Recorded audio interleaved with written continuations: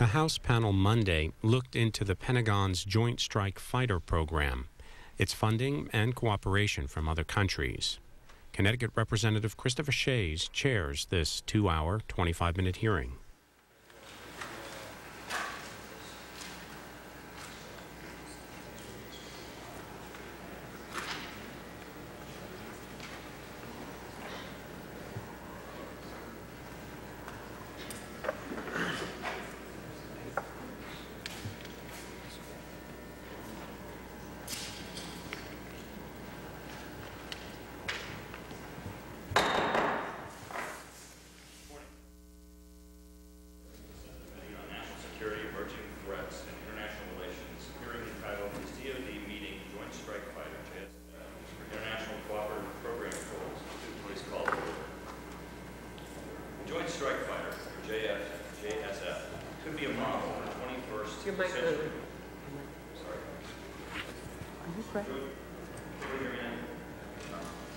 Okay, try again.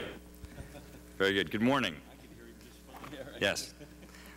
A quorum being present, the Subcommittee on National Security, Emerging Threats, and International Relations hearing entitled as DoD Meeting Joint Strike Fighter, JSF, International Cooperative Program Goals is called to order.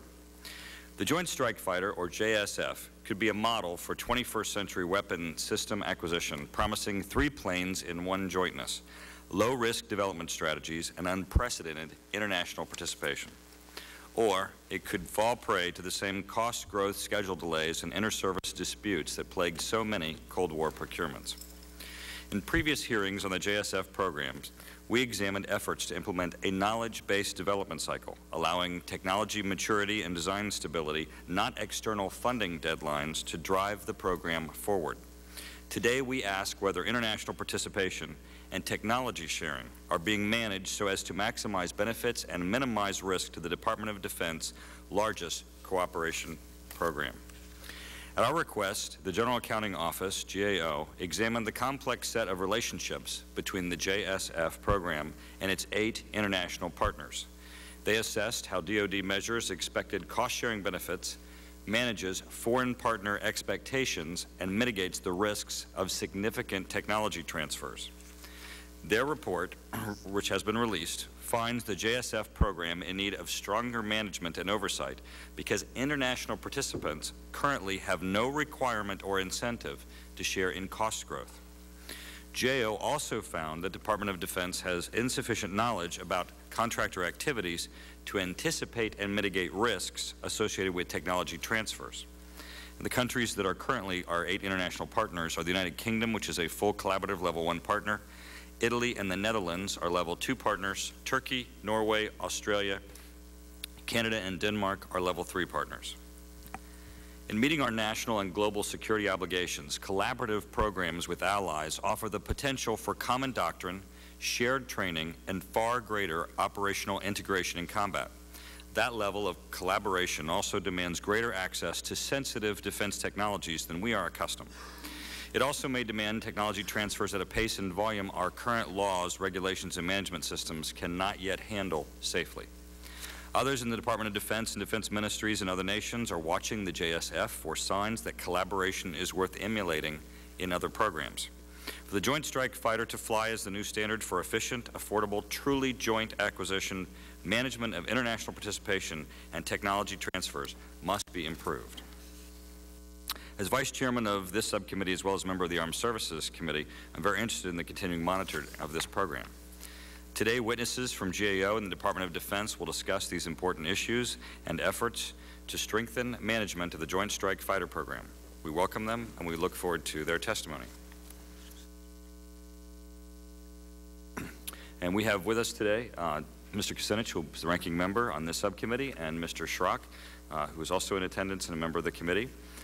The individuals testifying for us today are Catherine Shinazi, Director, Acquisition and Sourcing Management, U.S. General Accounting Office. She's accompanied by Brian Mullins, who is the Senior Defense Analyst, Acquisition and Source Management, U.S. General Accounting Office. Mr. Al Volkman, Director, Acquisition Technology and Logistics, International Cooperation, Department of Defense. Ms. Susan Patrick, Deputy Undersecretary, Acquisition, Technology and Logistics, Industrial Policy, Department of Defense. and Major General John L. Hudson, Program Manager, Joint Strike Fighter, JSF Program, Department of Defense.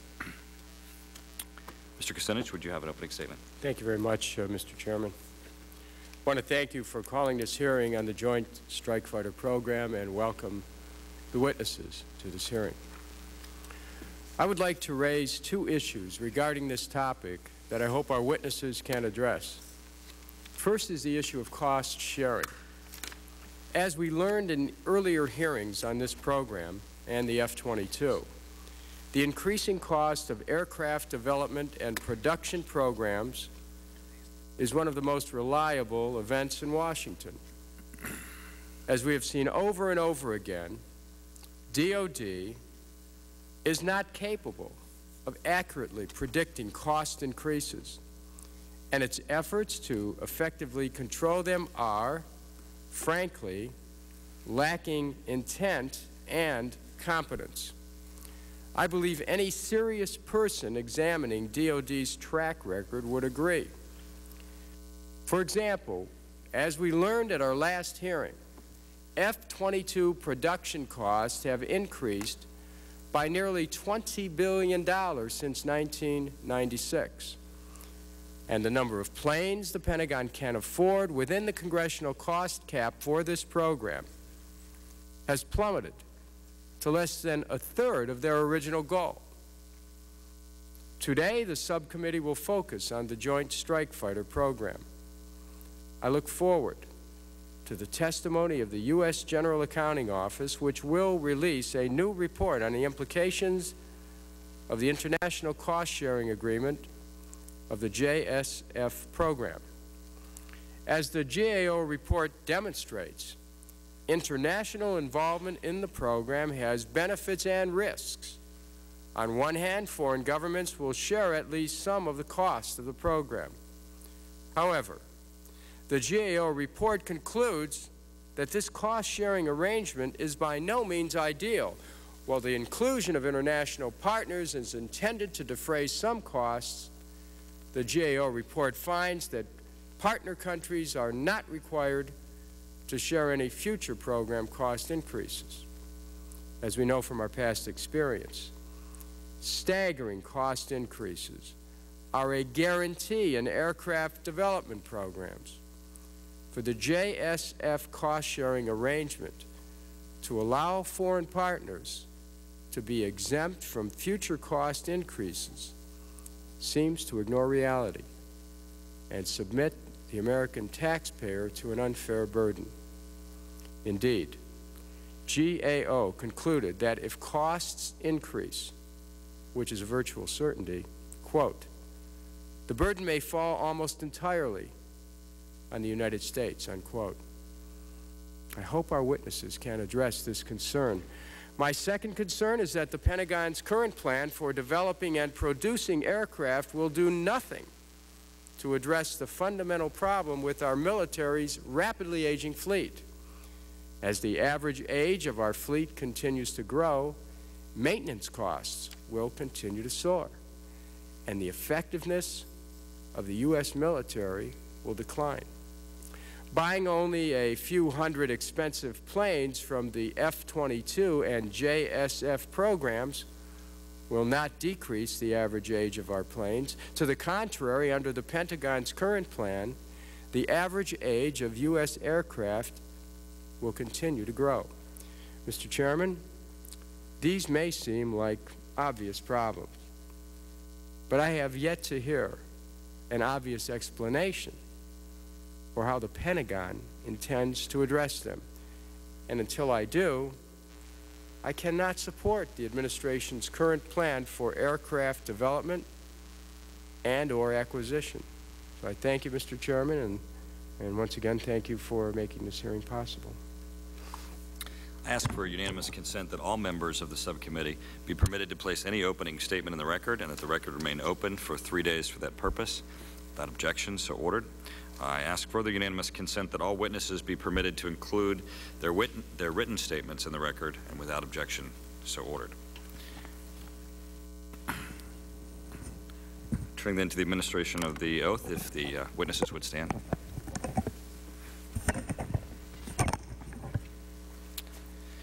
And will you raise your right hand, please? Do you solemnly swear or affirm that the testimony you will give before the subcommittee will be the truth, the whole truth, and nothing but the truth?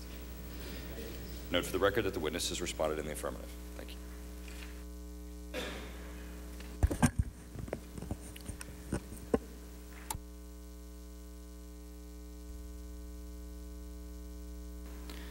During the testimony, the lights that appear before you will mark off 5-minute increments. Each of you will have 10 minutes for your presentation before the committee.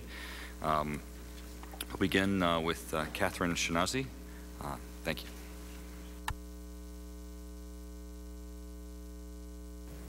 Mr. Chairman and members of the subcommittee, I'm pleased to be here today to discuss the Joint Strike Fighter Program's international acquisition strategy. With your permission, I'd like to summarize my statement and then, as you indicated, have the entire text put in the record. DoD views the Joint Strike Fighter Program as both a model for acquisition reform and as an example for the future of international cooperation. We have previously reported to the subcommittee on how the Joint Strike Fighter Program is being managed relative to best practices for product development. Today, I would like to focus my remarks on the international structure of the Joint Strike Fighter Program, the benefits and challenges cooperative development brings to the overall acquisition approach, and the opportunity DoD has to achieve critical program goals. As we found in our earlier assessments of how well the Joint Strike Fighter Program is meeting its cost schedule and performance goals, we have again determined that one of the keys to lowering risks of managing the international participants in this program is having sufficient knowledge on which to base decisions. The Joint Strike Fighter Program is structured on a multi-tiered set of relationships involving both government and industry from the United States and 8 partner countries. And we've prepared a chart that illustrates the significant relationships between the participants. At the top level, there is a framework MOU and supplemental memorandums of agreement between the Department of Defense and each of the partner countries' Departments of Defense that identify the roles, responsibilities, and expected benefits for all participants. And I'd be happy to answer questions about this chart as we go through the Q&A session. The current agreement covers only the system development and demonstration phase, which was begun with a contract award to Lockheed Martin, the prime contractor, in October 2001, and is scheduled to run about 10 years at an estimated cost of $33 billion. Additional agreements will need to be negotiated for the production phase of the Joint Strike Fighter Program. The U.S. and its foreign partners expect to realize a variety of benefits from cooperation on the Joint Strike Fighter Program. The U.S. expects to benefit from partner contributions and potential future aircraft sales through access to industrial capabilities in partner countries and through improved interoperability with allies once the aircraft is fielded. Partner governments expect to obtain an aircraft that they could not afford to develop on their own and to benefit from increased access to Joint Strike Fighter program data and technology transferred from U.S. aerospace companies to their national industries. Because of the significant expectations partners have regarding government and industry return, the Joint Strike Fighter Program Office and Lockheed Martin face significant challenges in balancing these expectations against other program goals. Achieving program goals for cost, schedule, and performance requires that subcontracts be awarded to companies who can deliver quality products on time and at cost. In addition, the Program Office and DoD must balance the need to transfer sufficient technology to foreign companies to perform successfully in a timely fashion, while adhering to the broader U.S. disclosure and export control safeguards. Although the Program Office and Lockheed Martin have anticipated some of these challenges and are developing plans to address them, some decisions have already been taken that depart from early goals. Let me briefly address these. First, industrial participation. As the prime contractor, Lockheed Martin makes the key subcontracting decisions and therefore bears the primary responsibility for managing partner expectations. The approach Lockheed Martin has put in place is referred to as best value. Best value is meant to differentiate this program from earlier cooperative ventures in which a share of work was guaranteed for a certain level of investment. Best value is meant to focus more heavily on the use of competition.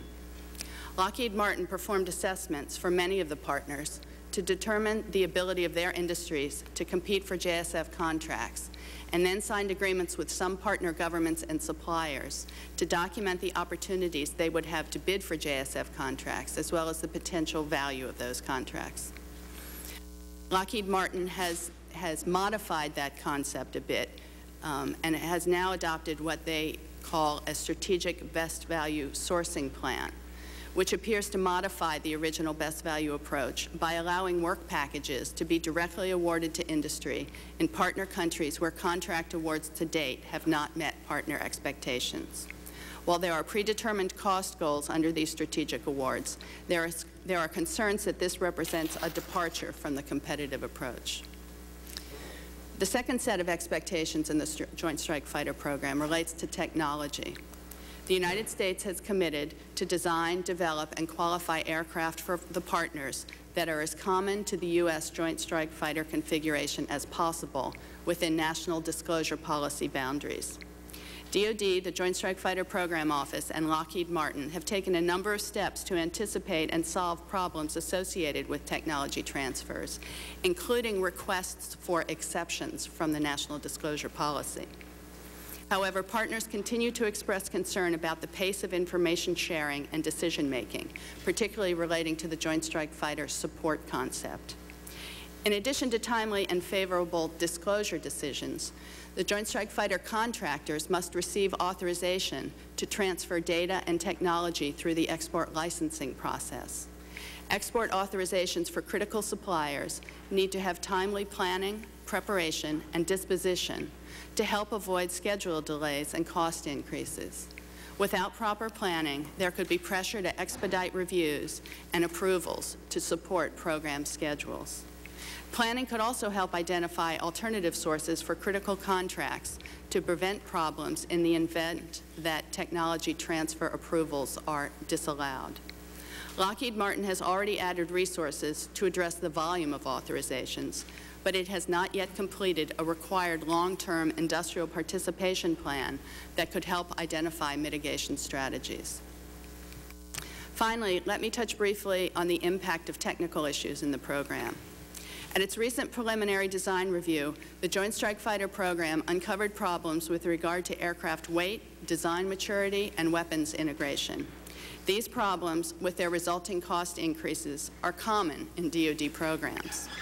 However, partners have less control over program decisions that both cause and result from a lack of knowledge, while the impact may be more substantial as they cannot as easily adjust to these changes. In summary, the Joint Strike Fighter program is not immune to problems that have historically plagued DoD systems acquisitions. International participation in the program, while providing benefits, makes managing these challenges more difficult and places additional risk on DoD and the prime contractor. Because Lockheed Martin bears the responsibility for managing partner industrial expectations, it will be forced to balance its ability to meet partner expectations, which could be key to securing future sales and profitability, against program milestones and the company's ability to collect award fees. In turn, DoD must be prepared to balance risks resulting from contractor decisions against the national obligations set forth in agreements with partner governments and the need to protect some of the most sensitive U.S. military technology. While some steps have been taken to position the JSF program for success, given its size and importance, additional attention from DoD and the program office would help decrease the risks associated with implementing the international program. In the report we are releasing today to this subcommittee, we recommend that DoD ensure that the JSF program office and its prime contractors have sufficient information on international supplier planning to fully anticipate and mitigate the risks associated with technology transfer, and that information concerning the selection and management of suppliers is available, closely monitored, and used to improve program outcomes. Toward this end, DoD and the Joint Strike Fighter Program Office need to maintain a significant knowledge base to enable adequate oversight and control. Mr. Chairman, this concludes my summary, and I would be happy to take your questions. Thank you very much. Mr. Volkman. Mr. Chairman, members of the panel, Thank you for this opportunity to share my views regarding the Joint Strike Fighter program. The Joint Strike Fighter program is a new benchmark for cooperative research, development, and production between the Department of Defense and our allies. DoD concurs with the GAO report, agrees with the report's recommendations, and will work closely with the Joint Strike Fighter Program Office, our partner nations, and JSF contractors to achieve effective program oversight. The core objectives of armaments cooperation for programs like JSF are to increase military effectiveness through standardization and interoperability, and to reduce weapons acquisition costs by avoiding duplication of development efforts with our allies. The U.S. will benefit from sharing JSF program costs, improving interoperability with key allies, gaining access to selected foreign industrial capabilities, and increasing international sales potential. Our Joint Strike Fighter partners will benefit from cooperatively developing and acquiring an affordable next-generation strike fighter weapons capability, participating in the day-to-day management of the program, and building long-term industrial relationships with U.S. aerospace companies. The JSF International Program structure is based on a complex set of relationships involving both government and industry from the U.S. and our 8 partner nations.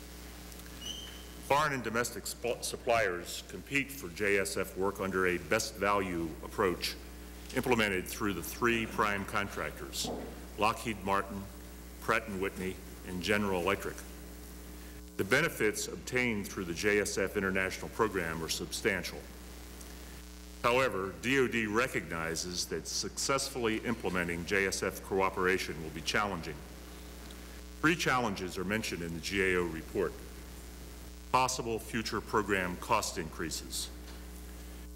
The JSF Program Director has and will continue to use various program management tools, frequent partner meetings and discussions, and contract incentives to keep the system development and demonstration effort under the cost ceiling of $33.23 billion. DoD's experience indicates that international cooperative system development programs such as JSF have usually been successful in equitably sharing proposed cost ceiling increases if DoD is able to make a good case to Congress and the partners that the additional funds provided will result in the fielding of a needed defense capability.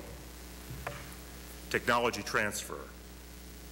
DoD is using available NATO exemptions and expediting and pre-coordinating reviews of individual export licenses to ensure timely, comprehensive JSF export authorizations take place.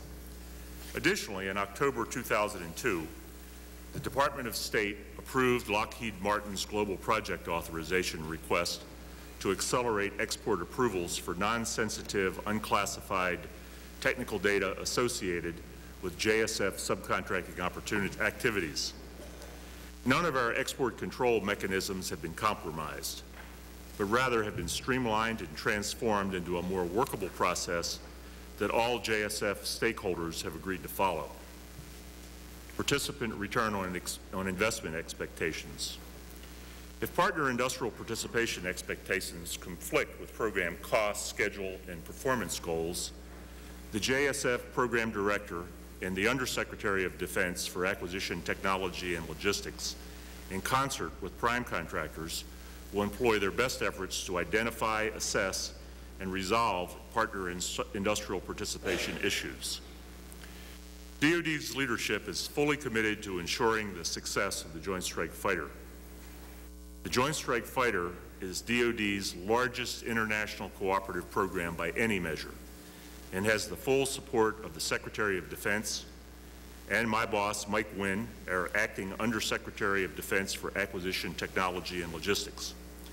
Mr. Wynn, Ms. Patrick, and I will continue to work closely with Major General Hudson and his program team, as well as other key U.S. government stakeholders, to ensure that the GAO's recommendations are implemented and that the program meets or exceeds DoD and partner objectives. Thank you, Mr. Chairman. Thank you, Mr. Volkman. I want to acknowledge that our chairman, Chris Shays, has joined us. And We'll then move on to Ms. Patrick. Good afternoon, Mr. Chairman and members of the committee. I appreciate the opportunity to share with you my assessment of international industrial participation in the JSF program, as well as my thoughts on the importance of this program for the global defense industrial base and coalition warfare. As you highlighted in your letter asking us to testify, Mr. Chairman, the Joint Strike Fighter program was conceived as an international cooperative development and acquisition program in order to attract financial investment to share the cost burden, to enhance interoperability with allies, to leverage technological innovation from partner countries, and to promote the eventual foreign sales of the aircraft. With affordability as a linchpin of the program, it was critical at the outset to take extraordinary and unprecedented measures to control costs. This program's international contracting strategy is a fundamental departure from offsets.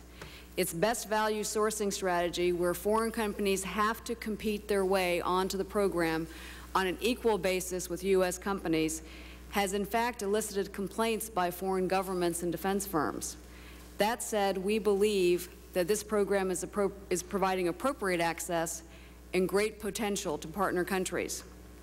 The JSF international acquisition strategy is unprecedented in the program investment it was able to attract from partner countries and companies in the case of Denmark, and in the opportunity it presents for partner companies to participate in the global industrial base, supporting a state-of-the-art, cost-effective, and well-funded program.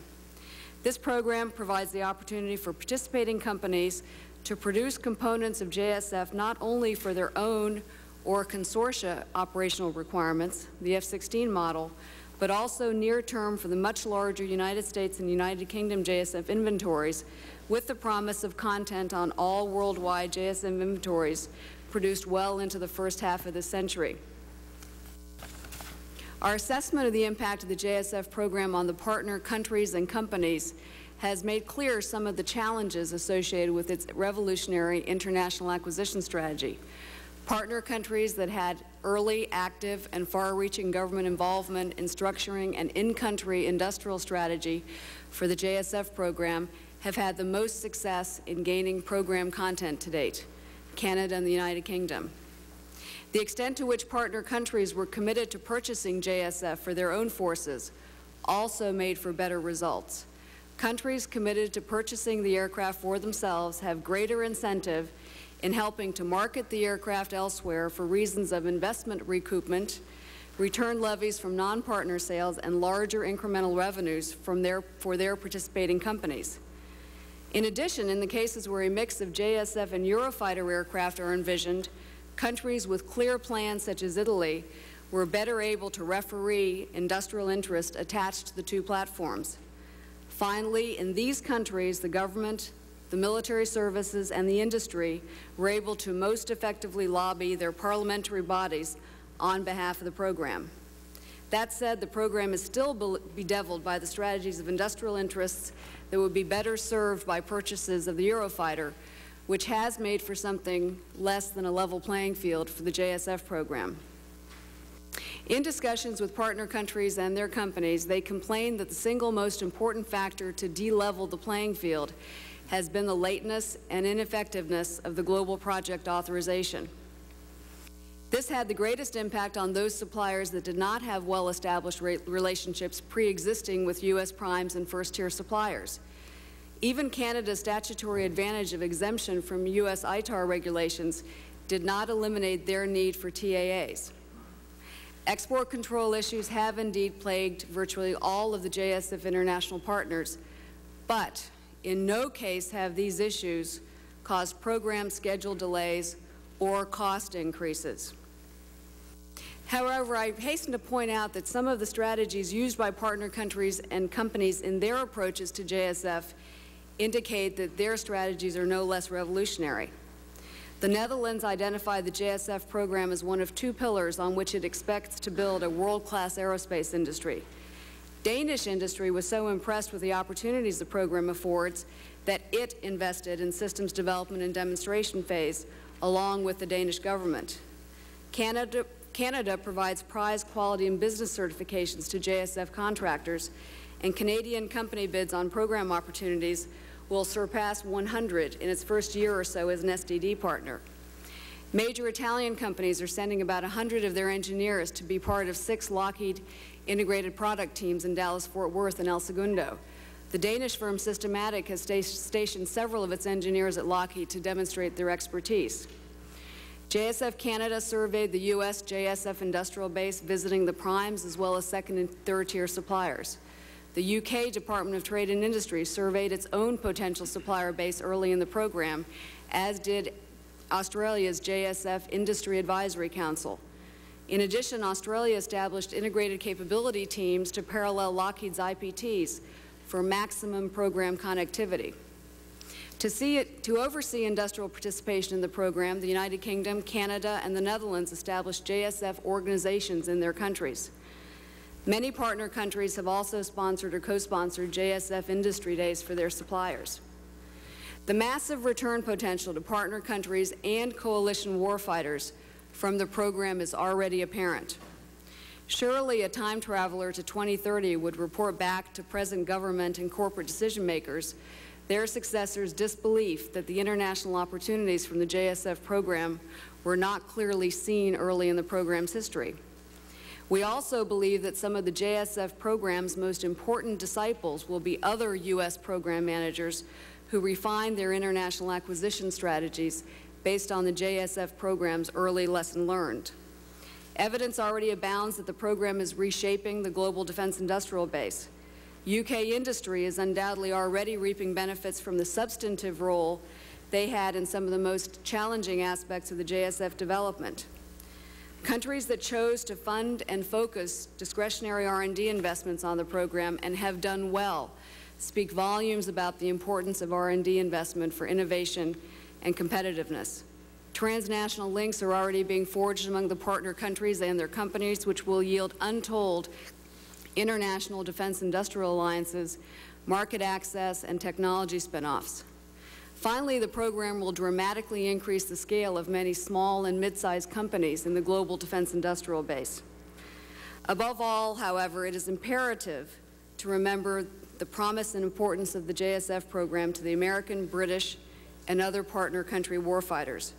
If we stay the course with minor rudder adjustments, JSF will provide great benefits to the U.S. and global defense industrial base and warfighters alike. Not to do so would undermine U.S. credibility in the global marketplace and among our most important friends and allies. Thank you, Mr. Chairman. Thank you, Ms. Patrick. Major General John L. Hudson. General. Mr. Chairman and other distinguished members of the panel, I'd like to thank you for inviting me here today to share with you my views on the international aspects of the Joint Strike Fighter program. I'll give you a brief summary of my statement, which will be entered into the record. Joint Strike Fighter will field affordably a weapon system for the United States and our allied warfighters that will be highly interoperable and enhance our future ability to conduct coalition warfare in a highly effective manner. The Joint Strike Fighter program has been international since the concept demonstration phase of the program. As we entered the current system development and demonstration phase of the program in October of 2001, by awarding of contracts to Lockheed and Pratt & Whitney and the ongoing General Electric program, we have continued that relationship with our close allies. International cooperation has brought foreign investment to the program, which has saved U.S. taxpayers approximately $4.5 billion. The international strategy we employed for the Joint Strike Fighter program was vetted by the executive branch of our government and coordinated with the Congress. We had, as a result, a coordinated effort for the system development and demonstration phase, which we are currently in. We have 8 cooperative partners on board, which include the United Kingdom, Italy, the Netherlands, Turkey, Australia, Canada, Denmark, and Norway. These countries have invested their scarce R&D resources into our program. We broke the old traditional paradigm, and instead of offsets, we are using a best value approach, so the weapon system will truly be affordable to develop, procure, own, and operate. Integrating our partners is indeed challenging. It started out to be and will continue to be a win-win proposition for both sides. Although complex, I can assure you that we have found a proper balance between the benefits that our partners derive from the program and the benefits that we incur as a result of the relationship. We are in full compliance with national disclosure policy and have arrangements in place that protect sensitive U.S. technology while at the same time allowing prudent levels of technology transfer to occur. The global project authorization is in place. This allows a streamlined approval process for unclassified, non-sensitive technology transfer. Department of Defense and Department of State still fully focus on requests for transfer of sensitive, unclassified, and classified information through the TAA process. Technology transfer is a two-way street, and we, the U.S., have been the beneficiaries of these transfer by affording our companies the opportunity to seek innovative and affordable technologies anywhere in the world. We are working within a global marketplace, and it has paid dividends for us. An example of this reverse technology transfer is the technology that our UK partner industries have brought to the table in the form of short takeoff and vertical landing expertise and know-how. Unlike most past cooperative development programs, the Joint Strike Fighter Program Director makes all final decisions on the program. The Program Director consults with partner countries and ensures they have good situational awareness of the program environment and appropriate decision processes. The international agreements provide a good balance of responsibilities and obligations. A key enabler of affordability is the high commonality designed into the Joint Strike Fighter weapon system between the conventional takeoff and landing, short takeoff and vertical landing, and carrier variants.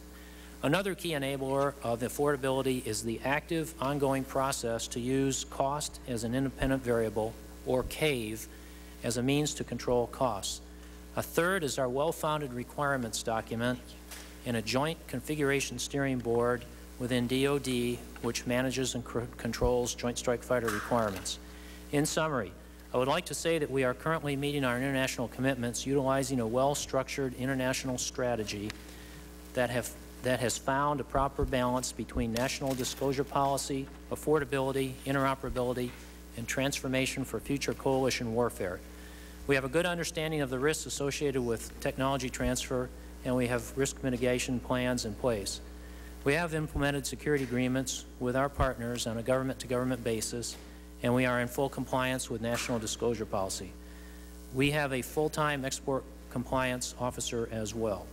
It is a complex arrangement, but our partnership is working and benefiting the collective group. I look forward to your questions and your continued support of this superb weapon system. General, thank you very much. We'll now proceed with a 5-minute round of questions, and we'll go first to Mr. Schrock, who, in addition to being a member of this subcommittee on national security, is also a member of the Armed Services Committee. Mr. Schrock. Thank you, Mr. Chairman. Thank you all for being here. I'm very interested in the Joint Strike Fighter because I believe the finished product will no doubt be cited in the district that I'm privileged to represent, and I know nothing about airplanes except when I get on them, I fasten my seatbelt and get off at the end. But I was privileged to sit in the simulator over in Crystal City, and I think even an idiot like me who knows nothing about flying could fly that thing in a while. It's an absolutely amazing machine. I read some of the information that was sent to us before we came in here, and on page 5 of one of the statements it said U.S. policymakers have become increasingly interested in pursuing acquisition and procurement programs with allies. Help me understand that. I'm guessing some of the parts that are going to go into the Joint Strike Fighter can only be produced in a certain country, and they aren't produced here. Why can't, I'm not trying to be isolationist, but why can't producers in our country provide all the parts and systems that are going to be needed in this new aircraft? I get that'd be for the DoD folks. We're interested in cooperating with our allies because one of the benefits of cooperation with allies is that we acquire the same equipment, and we expect that in the future that we will be operating in conflicts around the world with allies, with our closest allies. And by cooperating together, of course, a major advantage of that is that we have interoperability with our allies by result of having the same equipment. Certainly another factor that goes into our desire to cooperate in the development and production of equipment with allies is the fact that, in fact, we would like our allies to have a high military capability. One of the things that came out of President Bush's NATO summit last November was an agreement on the part of allies to engage in something called the Prague Capabilities Commitment, which essentially is a commitment on the part of our allies to try to increase, our European allies, to try to increase their military capability. And clearly, if programs like the Joint Strike Fighter will contribute to a very high level of military capability with our allies, and as I said, the interoperability of the equipment is important. And I could go on, but just to briefly finish, clearly the fact that our allies contribute to the cost of an expensive development program has been recognized by the General Accounting Office as a major benefit of the Joint Strike Fighter program. And the technology that comes from our allies is very important. As General Hudson said in his statement, much of the vertical takeoff and landing technology that will be used for that aspect of the Joint Strike Fighter program, in fact, originated in the United Kingdom and still resides there. So these are all reasons why we believe it's important to have cooperative programs with our allies. And I completely agree with that. And I agree with the cost sharing, but I think Mr. Kucinich mentioned some of the cost overruns. And as I read some of the information here, and correct me if I'm wrong, if there are cost overruns, the United States is the United States company is the one who bears the burden of that cost increase. Is that true? And how do we assure ourselves that technology, we're not going to be transferring technology that we don't want some bad guy to get somewhere because our friend today could be our enemy tomorrow? How do we balance that to make sure that doesn't happen? The cost overruns concerns me too. Why aren't the other countries and those companies sharing in the burden of that as well? I think I'd like General Hudson to share in my answer, but I'll just answer briefly by saying that cost overruns, we'll make a decision. We'll try to avoid cost overruns.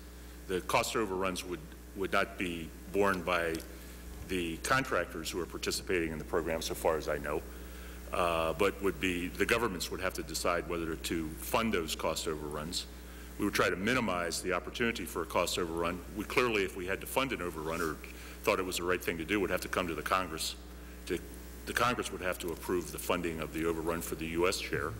And then, of course, we would consult with our allies and come to some determination as to whether they would fund their share of the cost overrun, just as the U.S. will have to make a decision as to whether to fund a share of the cost overrun. We are being technology transfer, we are being extremely thorough in working with the Department of State, who has, in most cases, the final say in what technologies are transferred. So we've gone through a very deliberative process in deciding which technology should be transferred, and we will in the future. But may I suggest, answer me if I'm correct or wrong on this one.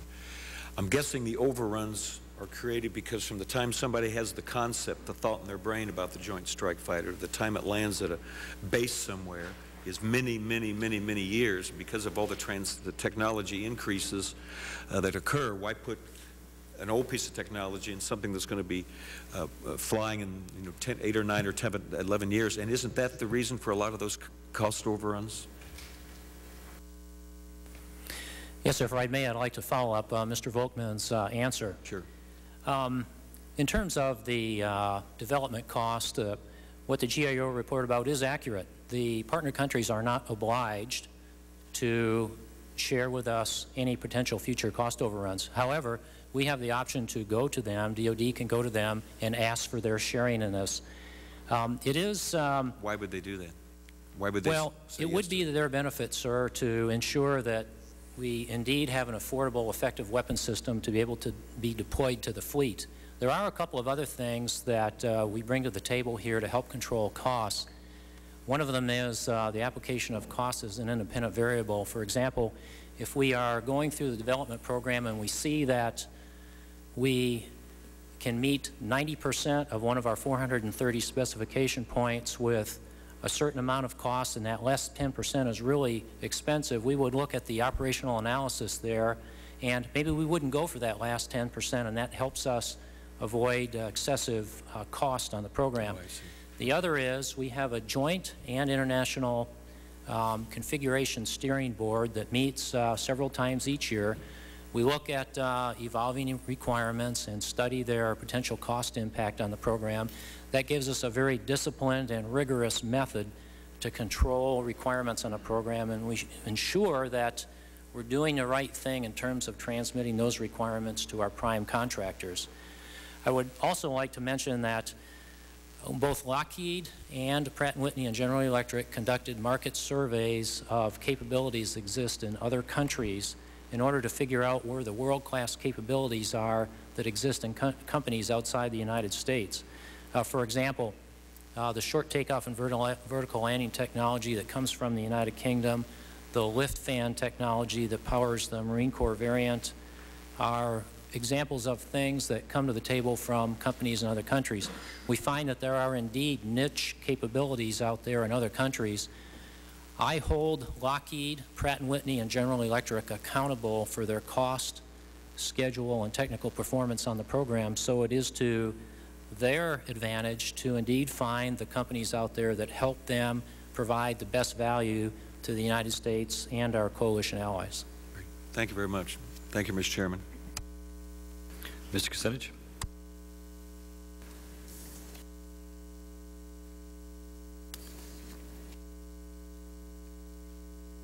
Question to Ms. Shinazi. In GAO's opinion, is it likely that costs will rise in the JSF program? Yes. And then based on GAO's past experience with this and other aircraft development and production programs, how good is the Pentagon's record at predicting and controlling cost increases? We have reported on many occasions that the Department continually underestimates the costs associated with its major systems acquisitions. How much are we talking about in terms of increased costs over the long run? Billions of dollars?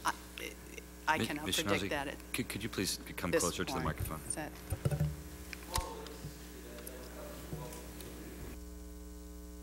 move your mic closer? I believe it's close, yeah.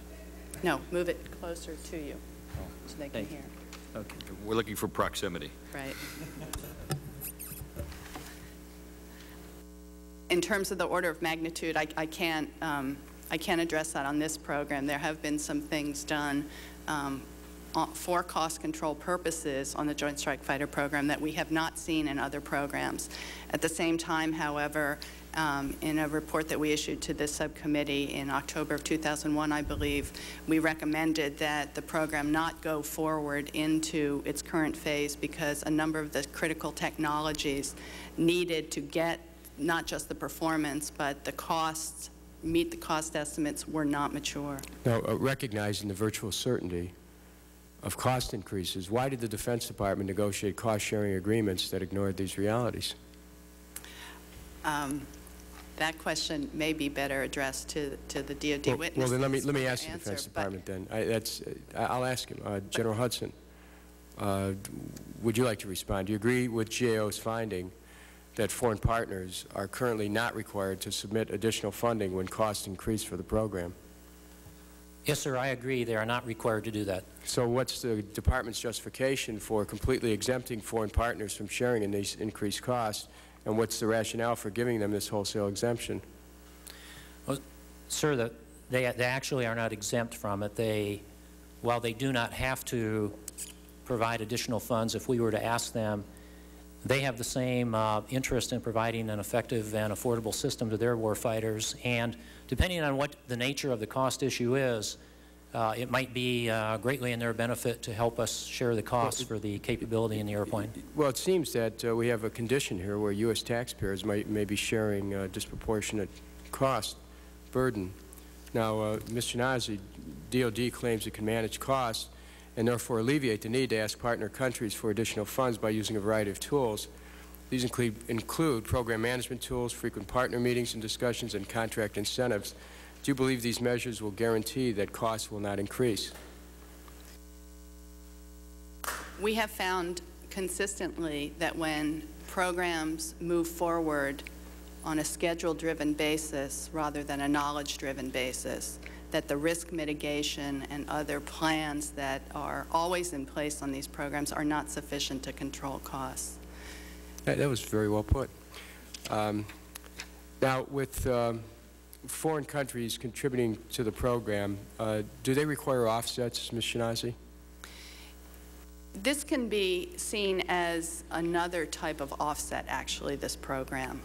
Jobs, technology transfer? Yes, and we have seen trends in the offset arrangements that defense companies enter into expand over time to include many of the same kinds of arrangements that we will see in these cooperative programs. You know, Mr. Chairman and Mr. Shays, I think it would be useful for this committee to be able to probe ever more deeply into this issue of offsets, because it may be that the peculiarities of the structure of this system result in loss of jobs in our country. And as we transfer technology, it then enables manufacturers like Lockheed Martin to push forward with the development of even newer models to be able to be more competitive with the models that they just transferred to other countries. And I think it'd be useful to be able to see if we are not setting in place here a system which guarantees ever-escalating expenditures for ever-evolving technologies. I thank the Chair. Thank you. Thank you. Our Chairman, Chairman Shays. Thank you. Nice to be here, and I appreciate that we are discussing what I think is a very important, obviously a very important issue for our country. I was told when I was first elected 16 years ago that the decisions I make for the Defense Department won't show up for 10 years. And so, as well as I thought about how we had conducted the first Gulf War and all the equipment that we had and so on, I mentally gave credit to those who voted in 1980, not 1990. Having said that, I want to just understand a few things, and I realize some of this is going to be a little, you've already said it, but I'm not quite sure what we're saying here. First off, it's my understanding we have the Joint Strike Fighter, the Air Force F-22 Raptor, and the Navy FA-18EF Super Hornet. Those are the planes that we're going to develop in the future.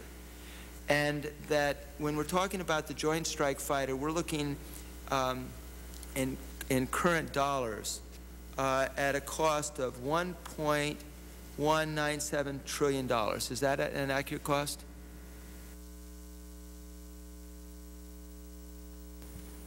Sir, I would have to take that one for the record. I don't know where that figure comes from. What is the cost of the Joint Strike Fighter going to be when we do our 200,457 aircraft? Sir, in today's dollars, what we submitted to Congress with the most recent Select Acquisition Report, which came in at the start of this year, was it's in the high 30s for the high 30 million per copy. That's an average unit recurring flyaway cost for the conventional takeoff and landing variant. And it's between the high 40 and low $50 million per copy figure for the short takeoff and vertical landing variant. Isn't that based on $94? That's today's dollars, sir. It's actually $02. It's $02. So do the add for me. How many planes are we ordering, and what is it going to cost us? Sir, those averages are based on 2,593, which is 1,763 for the U.S. Air Force, 150 for the United Kingdom, and the balance for the U.S. Navy and the U.S. Marine Corps. The final split between the short takeoff and vertical landing variant, the carrier variant. You're telling me a little more than what? I'm just going to start basic, and then we're going to go out with the details. What is this program going to cost? How many planes are we going to order? And what is this program going to cost in today's dollars? The number of planes that the U.S. currently intends to order is 2,443. And what is it going to cost? It's in the high 30s. It's about... No, I don't want to know per plane. What is this program going to cost us? Sir, I don't have the grand total of that procurement figure Why not? I mean, this isn't a strange question to ask. I want to know what the program's going to cost. Yes, sir. Can anybody tell me what the program's going to cost? Is there anyone behind you who can tell me what the program's going to cost? Well, sir, I can give you in rough terms, the total procurement figure is approximately $200 billion. Okay, would GAO answer this? I'm just a little... Mr. Volkman, you can't tell me what this program's going to cost? Why not? We could get the information for the record, Mr. Chairman, but off the top of my head, I don't know what it is. This is a hearing on the Joint Strike Fighter, correct? Sir. I am asking, like, the basic of basic questions. What does the program cost us? Why would I have a difficult time getting a question answered like that? And why would someone have to come back to me? Why is that not important? Sir, I can give you that figure. It's roughly... I know what it says there. Yeah. It's roughly $200 billion for the entire procurement program for that 2443 number. I'll tell you what. Before this hearing ends, I want someone to tell me what the program's going to cost. I want you to do that, because I have a document that tells me what it's going to cost, and I want to know if it's right or not. But I'm not going to tell you because you're the people who are doing it. Would GAO tell me what this program's going to cost? The support costs have not yet been defined, but for R&D and procurement, for the numbers that the general mentioned, we have said about $200 billion.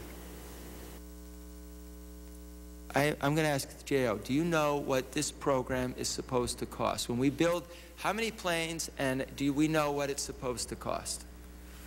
I feel like I'm going through a game here. I mean, if you tell me the F-22, you tell me we're going to build this many planes and it's going to cost us this amount of dollars. And then the next hearing we have, you tell me it's going to cost us more dollars and we're going to build less planes. And the next hearing we have after that, they say it's going to even cost more dollars and we're going to build less planes. And it strikes me that the reason why you don't want to tell me is we don't want to put a number to it because we don't want to be held accountable to it. Basic question, what is this going to cost?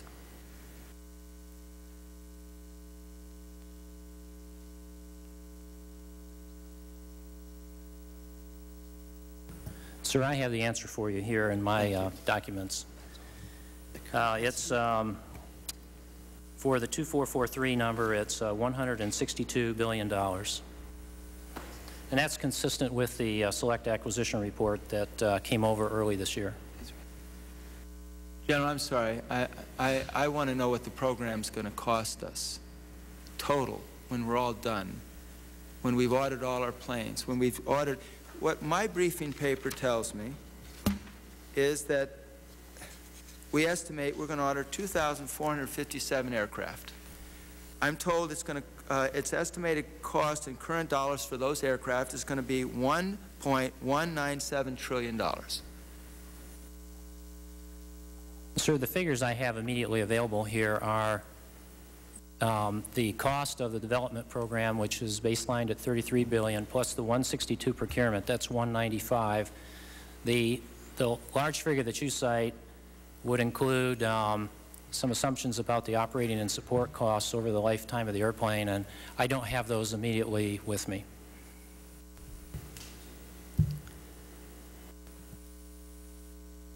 The information that we rely on... A little louder, please. The information that we rely on is in the December 2002 Selected Acquisition Report.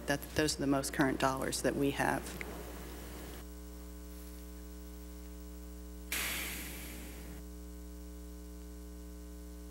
And in the what does that mean? The 2002 base year dollars, it means the costs change, I won't say continually, but change frequently. And well, unless we're willing to state the numbers, it's kind of hard to know how things change. Does GAO have they looked at the total number of planes we want to build and the total cost that we anticipate it's going to require us to spend? I had lots of questions, but I want to get by this one first. I mean, I'm looking at people looking at me like I'm asking something I shouldn't be asking. And I'm like mystified by it. It is a hearing on the Joint Strike Fighter. We don't have a lot of hearings on it. It would seem to me that this would be like, this is what it's costing now, and then we may have to change it later, and so on, and these are the reasons why we're changing it. Before the hearing's over, I would like DOD to ask someone to call someone to tell me how much these planes are all going to cost, and have a sense of it. That's what I would like. Why don't we do this? While that's being done, Mr. Chairman, yeah. would you like to even recess for a few minutes to send them No, to? you can ask them your question second. They have someone else that can get the answer. Someone can get up and make a phone call or something. I don't mean to sound arrogant. I'm just kind of like amazed. Let me ask you this: how much has the program increased since we locked in prices with our allies, and which allies did we lock in the prices? Mr. Volkman, maybe you want to answer. Which allies have we locked in the price with so far? The allies who are participating in the systems design and demonstration phase of the program are the UK, Australia, Netherlands, Italy, Norway, Denmark, Turkey, and Canada. I must have old data. I have that we have 3 tiers. We have UK as a 1 tier, the 2 tiers Italy and Netherlands, and 3 tiers Turkey, Norway, Australia, Canada, and Denmark. Is that just? That's correct. Okay. So we have 3 tiers, correct? Yes, sir. Okay. And are we locked in to the price to the UK? The UK has agreed to a contribution of $2 billion to the systems design and development demonstration. Is that a yes? I'm sorry? Is that a yes? Are we locked into a price? I think he's asking price of the year. If the price goes up, do they have to pay the increased price? There's no agreement on the price. There's no agreement on, as the GAO report mentions, there's no agreement that if the program exceeds the current estimate for systems design and development of about $33 billion, there's no obligation for the UK to fund a share of the of any overruns. However, we expect that they would. Okay. If So it the were bottom line necessary. is they have agreed to price, but we are hoping that if it costs more, that they will pay their share. Is that correct? They've agreed to contribute $2 billion. If in the event that there's an overrun to this phase of the program, we would negotiate with them to share in the cost of that overrun. And how about with Italy and Netherlands? It's the same. And how about with Turkey, Norway, Australia, Canada, and Denmark? We would do the same thing. Okay. And explain to me the difference of these 3 tiers. Well, the differences in the 3 tiers have, of course, to do with the amount of money that is contributed to the program by the particular partner. So in the case of the UK, it's a $2 billion contribution to the program, in the case, which is Tier 1.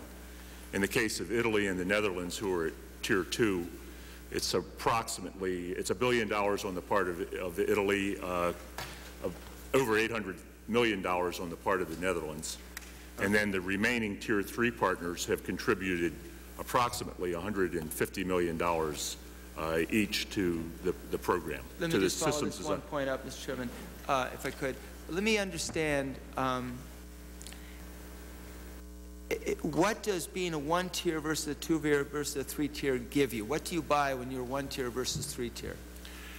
What the partners will receive as a result of their participation in the program is a voice in the conduct of the program. So they will have, each of the partners has representation in the program office. In the case of the United Kingdom, they have a national deputy. They'll have 10 staff who are fully integrated into the Joint Strike Fighter program office. Okay. In the case of, I mean, I could go through all of them if you like. And is it basically that if you're 1-tier, you get to have a little bit more say how this plane turns out, and if you're 3rd-tier, you basically buy whatever was made? Is that the difference? All of the partner nations have some voice in the management of the program. Okay. And in fact, I mean, General Hudson would probably be better able to answer the specific role that they have in the program. Let me just tell you, and then I'll come back for the second round. General, if you could just write this down, or someone in your staff, this is the information I have. I'd like to know if it's true.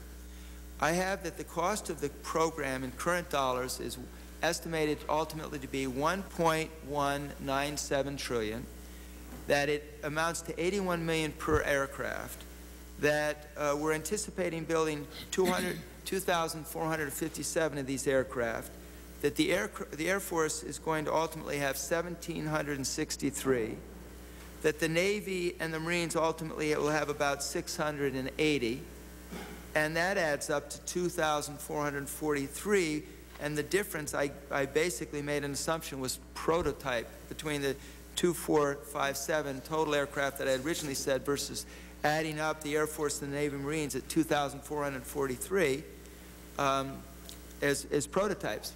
Now, if what I have is bad, we can blame it on bad staff work, but if it's not wrong, I want to know.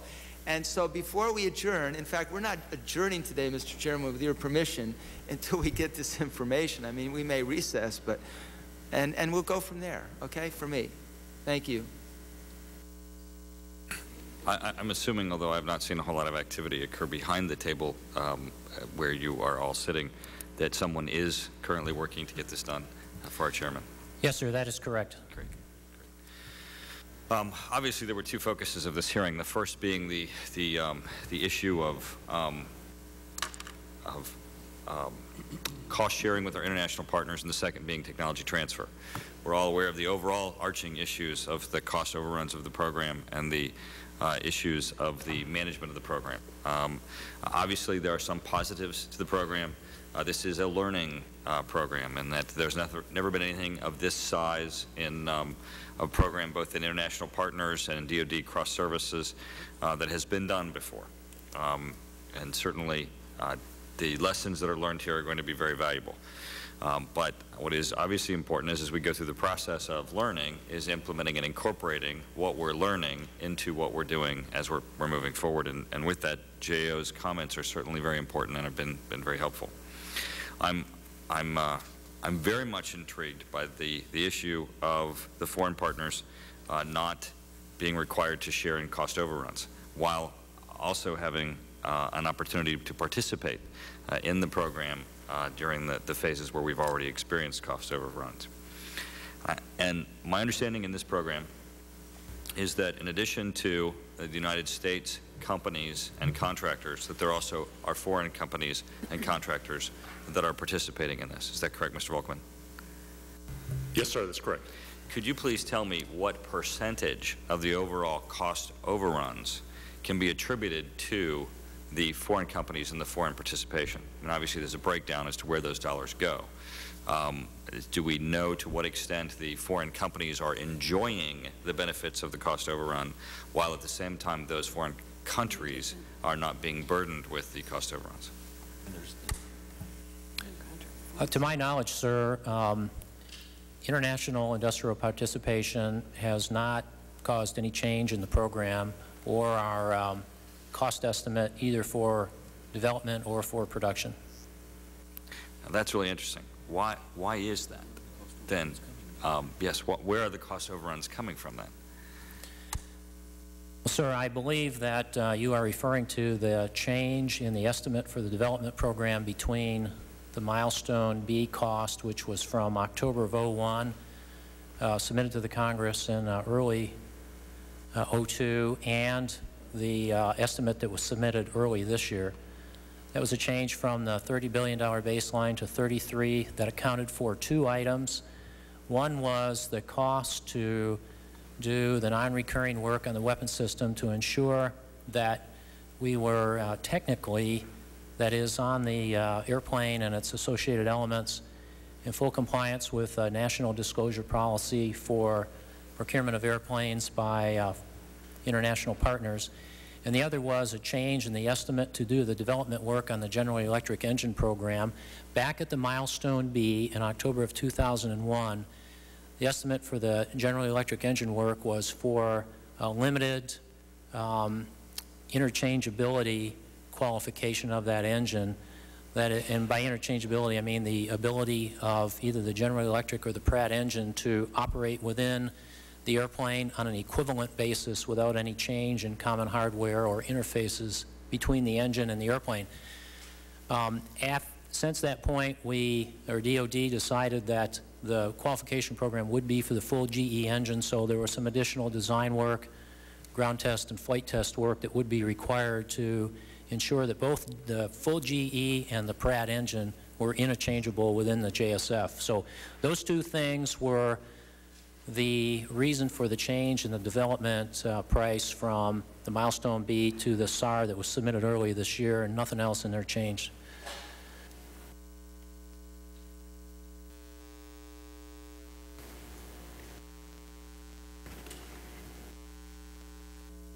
Could I just ask a question, Mr. Chairman? Certainly, Mr. Chairman. Do you agree with what was just said? I would only note that GE is partnered with. No, but the cost numbers and the increases, your numbers were different than his numbers, the general's numbers. No, ours are the same for that period of time. Okay. From what period of time? From October 01, when the estimate was submitted, until today. Thank you, Mr. Chairman. Okay, well, let's take the one aspect of the positive. In this process, there are lessons that are being learned in managing programs that are cross DoD departments and then also international. In addition to the Joint Strike Fighter, there's an opportunity for these lessons learned both in management procurement and also relations and policies that might be helpful. Could you tell us some of the things that have been learned that may have not been known before, since this is a enormous undertaking that can be applied to future systems for all of our benefit? Yes, sir. A couple of those lessons would be in the area of requirements. A little over 3 years ago, the United States Air Force, United States Navy, United States Marine Corps, and the United Kingdom signed a joint operational requirements document. This has been one of the real success stories in the program, and that is one that I believe that would be a good lesson learned for other programs, in the sense that we worked for about 5 years on that requirements document. We got a good solid set of requirements that looked at not only combat capability that was needed in the post-2010 threat environment, but also considered affordability for development, for procurement, and for owning and operating the airplane. So that was a very positive one. The other was the other lesson I would that I would provide is in the area of looking forward in terms of technology transfer. We have done a great deal of work over the last almost 2 years now to look at technology transfer and the risks and benefits associated with that, not only from a government-to-government perspective, but from an industry-to-industry perspective. As you know, the first global project authorization was approved by Congress at the end of this past year. This was the first global project authorization. It did take some time to implement, but it is working successfully, and State Department is working the implementing agreements in less than or equal to the 5-day goal that they signed up for. So although that one took a good while and much work was put into that, that's a very, very positive lesson learned for programs of this type in the future. Thank you, General. Mr. Strzok? I'm not sure I have any questions as much as a comment. And I guess I kind of understand where they're all coming from. I was, in my 2.5 decades in the Navy, I saw every program that ever hit the street had cost overruns. And I guess I asked why then, and I ask even more so now. I don't know how we get our hands around it unless, as I said earlier, from the time a concept is put on paper until the time it hits the water, and then in the case of the Navy, or in the air in the case of the Air Force, so much happens, so much technology changes, so many ideas flow into the process, like to your office, General, that's what causes the cost overruns. Is that right? Am I way off base on that? Or? That's their cost. Okay, good. Well, one of the things we know, sir, as you have pointed out, is that technology can change over time, and if requirements, that is, new requirements, are allowed to flow unabated into a program, then that does indeed drive cost. And that's why we have had since the start of the development program here what we call a configuration steering board, which is in charge of working with the DoD acquisition communities and the warfighter representatives who set the requirements. Those two together work to ensure that we have a disciplined approach to any potential changes that we might entertain in the program, because it will drive cost. And I just wonder if there are ways to shorten the timelines. I know Admiral Vern Clark, Chief of Naval Operations, is trying to get the LCS, the Littoral Combat Ship, in the water in just a matter of a couple years to hopefully prevent some of this, but to have a system that's plug and play, so if there are technology changes, you unplug one thing and plug in another. And I think that's a unique concept, and I think it's going to work. Is that a possibility for some of the new aircraft coming down the pike? Yes, sir, it is. And in fact, we designed that exact capability into this airplane in terms of the avionics and software. We did it from the ground up. We worked about 5 years on what we call an open architecture, because we know that just as we see in personal computers at home, we see fast changes in technology where the technology gets better and in fact cheaper, and it works better. We know the same thing happens within avionics that go into military airplanes. So what we designed into the backbone of the Joint Strike Fighter was what we call this open architecture. Right. And what that does is it gives us the capability to cope with obsolescent parts, and it gives us the capability to insert technology into this airplane in a way that we have to do an absolute minimum of regression testing. And we have the capability to change software modules and in fact compete those modules if we like, due to the way the architecture is defined and implemented within the airplane. And in many ways, the avionics and software on this airplane, that is the sensors, how the data from the sensors is processed and displayed to the pilot and used in combat, is the heart and soul of lethality and survivability. So the open architecture is something new for us, for the complete system within a tactical jet.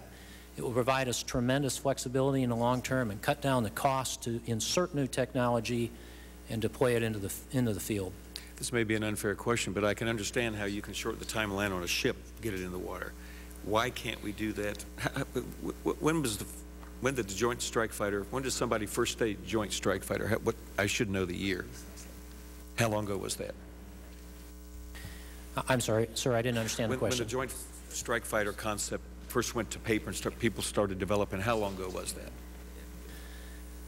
The concept demonstration phase, which was the competitive phase between Boeing and Lockheed, started in November of '96. Okay. There was a very short competition before that, but that was the main competitive phase. And then they're going to, I guess they'll be in the fleet in your squadrons in the Air Force in '08.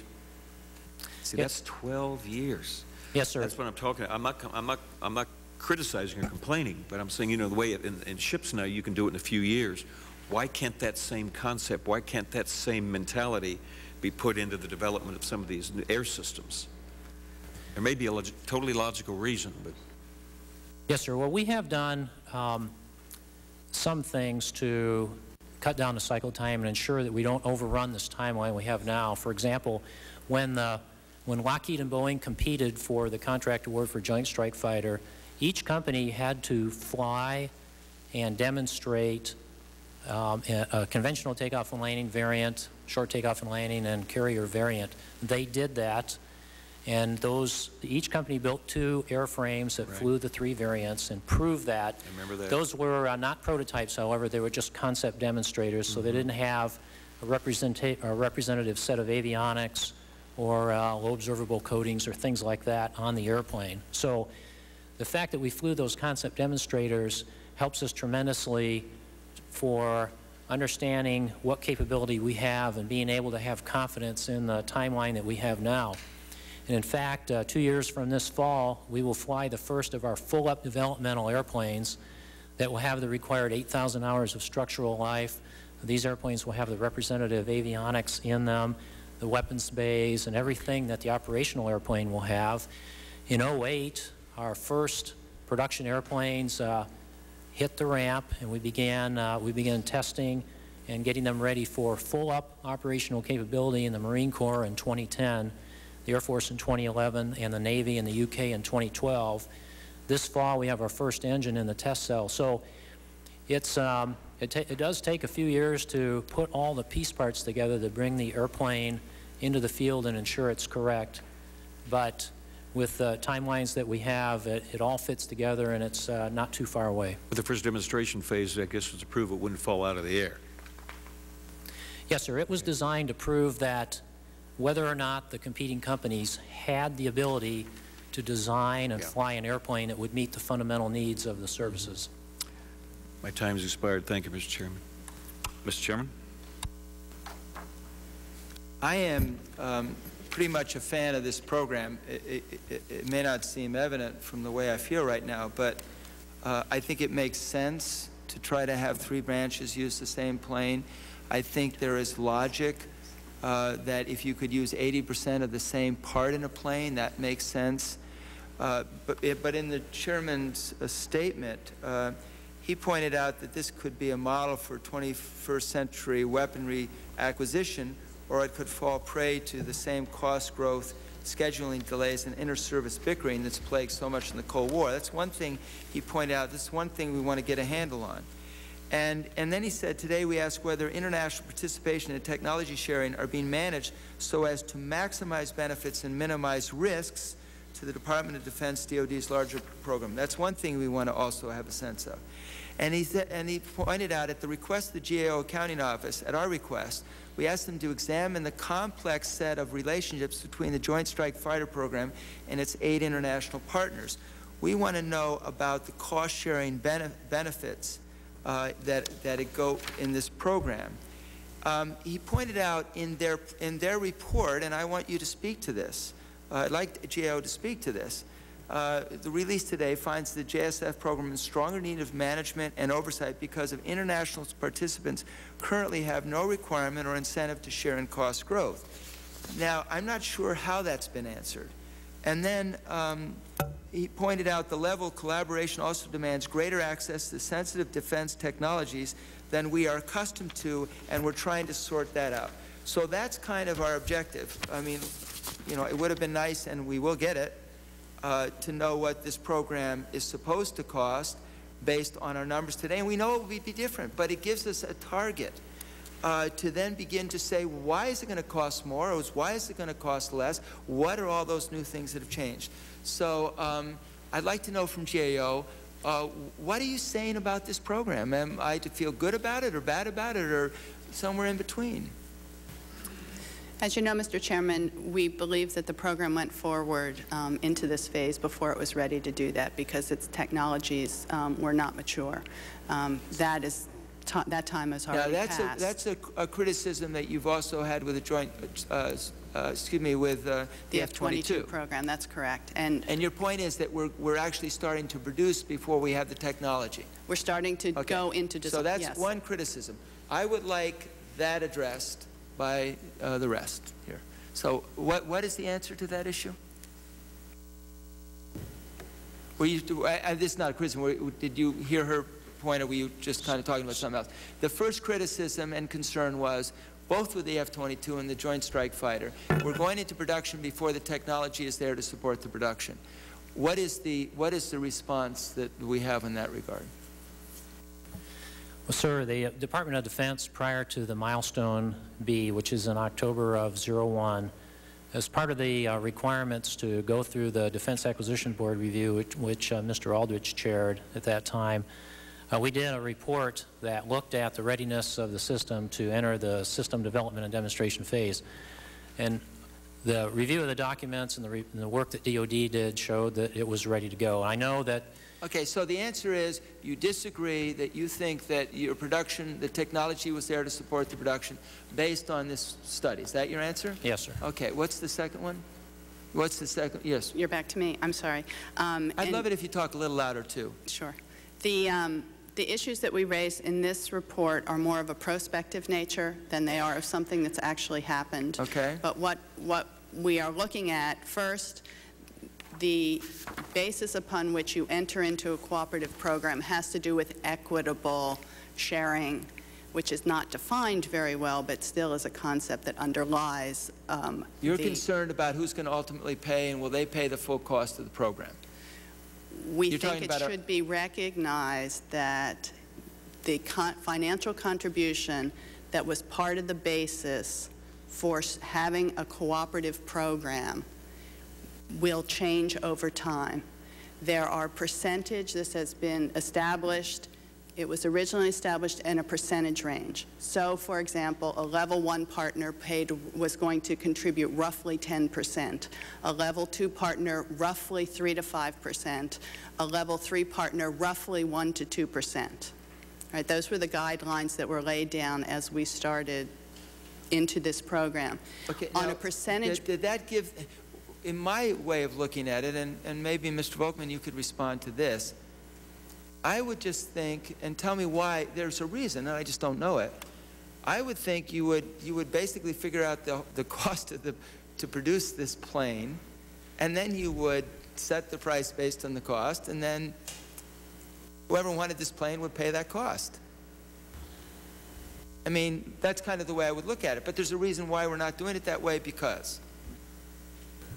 Well, I'm not really sure how to answer the question. We arranged, our goals at the outset were to have a level 1 partner contribute 10% to the systems design and demonstration cost as we knew it at the time. Obviously, as a result of our negotiations, not all of our partners or prospective partners were able to meet a strict 10% goal. So how do we come up with that 10%?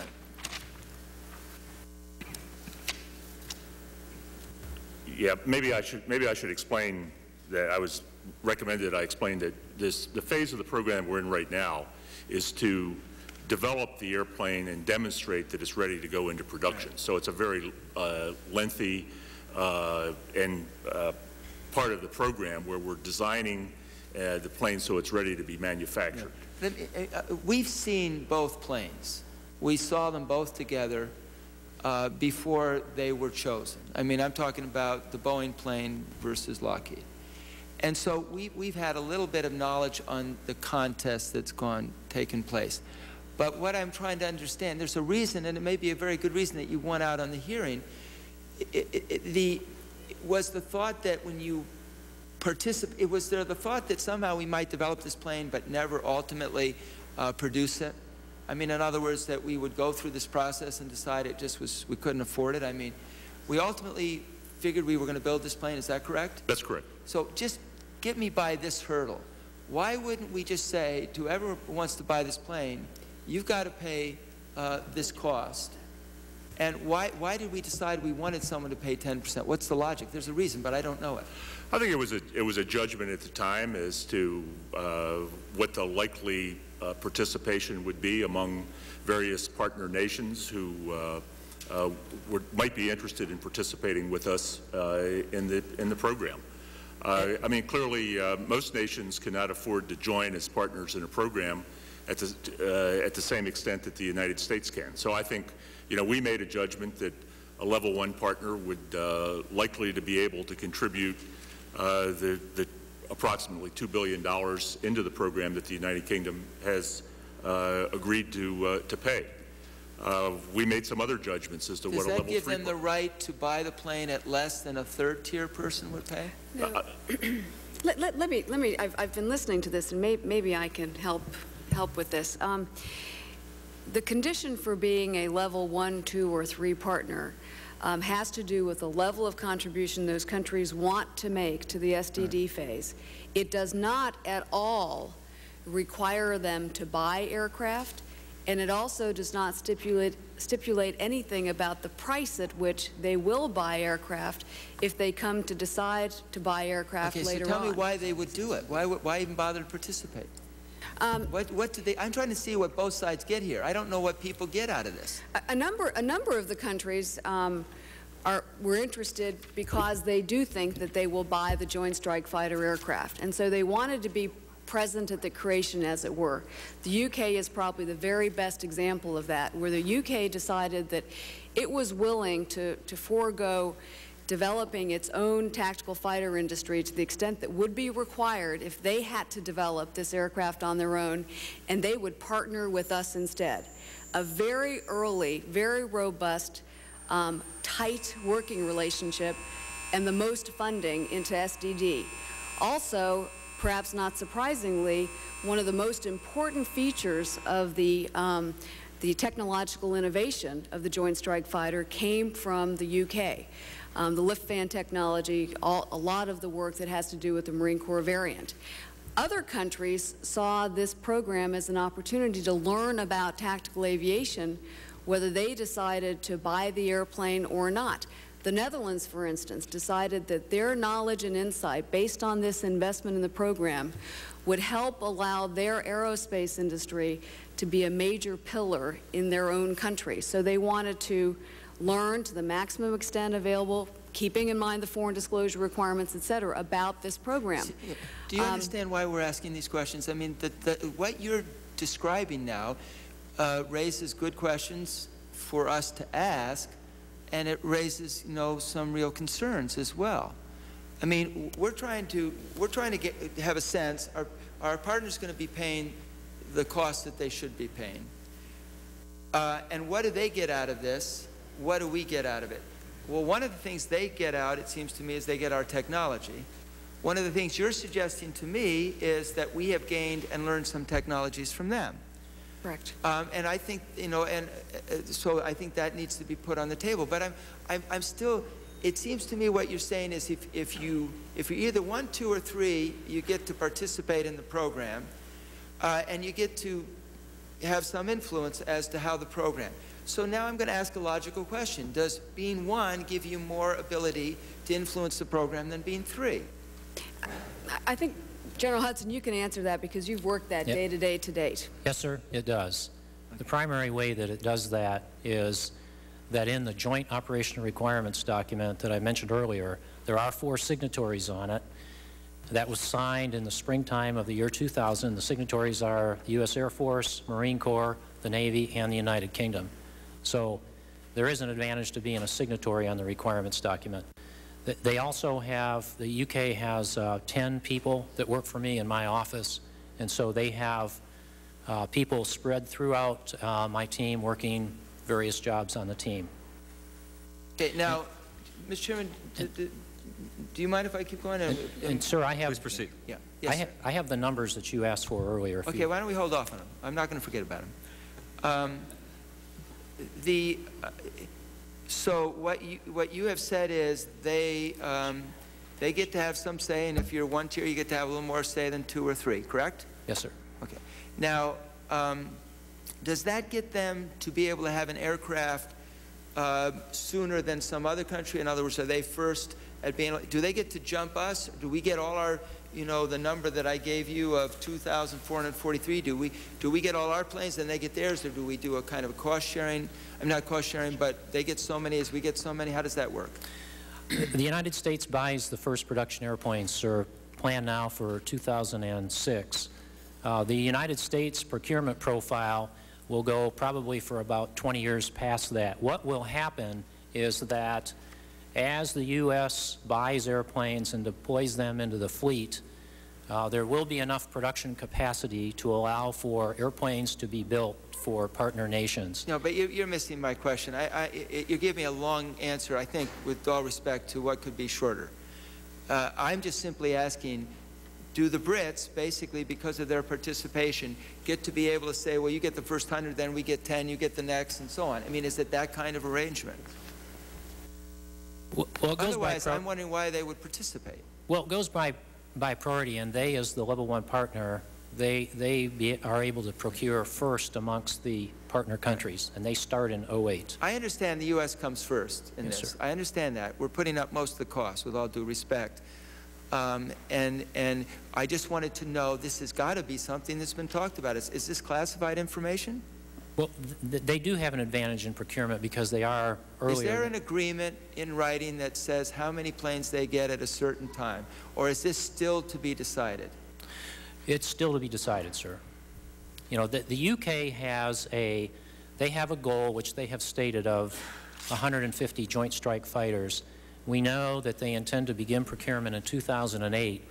The exact number of airplanes year by year over the life of their procurement is yet to be determined. Okay. Why don't you give me those numbers, and then I'll yes, sir. give them an explanation. Okay, these are the numbers that I have here. You were correct 1763 for the Air Force and 680 for the Navy and the Marine Corps. That makes the 2443 that you cited earlier. Okay. Now, there are 14 jets that will be flown in the development program. Right. At one time, there used to be 13, and this goes back about 3 or 4 years. Well, that's fine. You don't have to give me more details. So it's 14. Yep.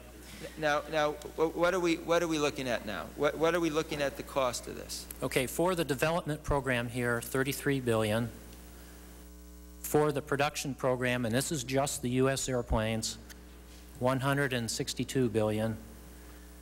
And our estimate for the operating and support costs for the U.S. airplanes is $332 billion.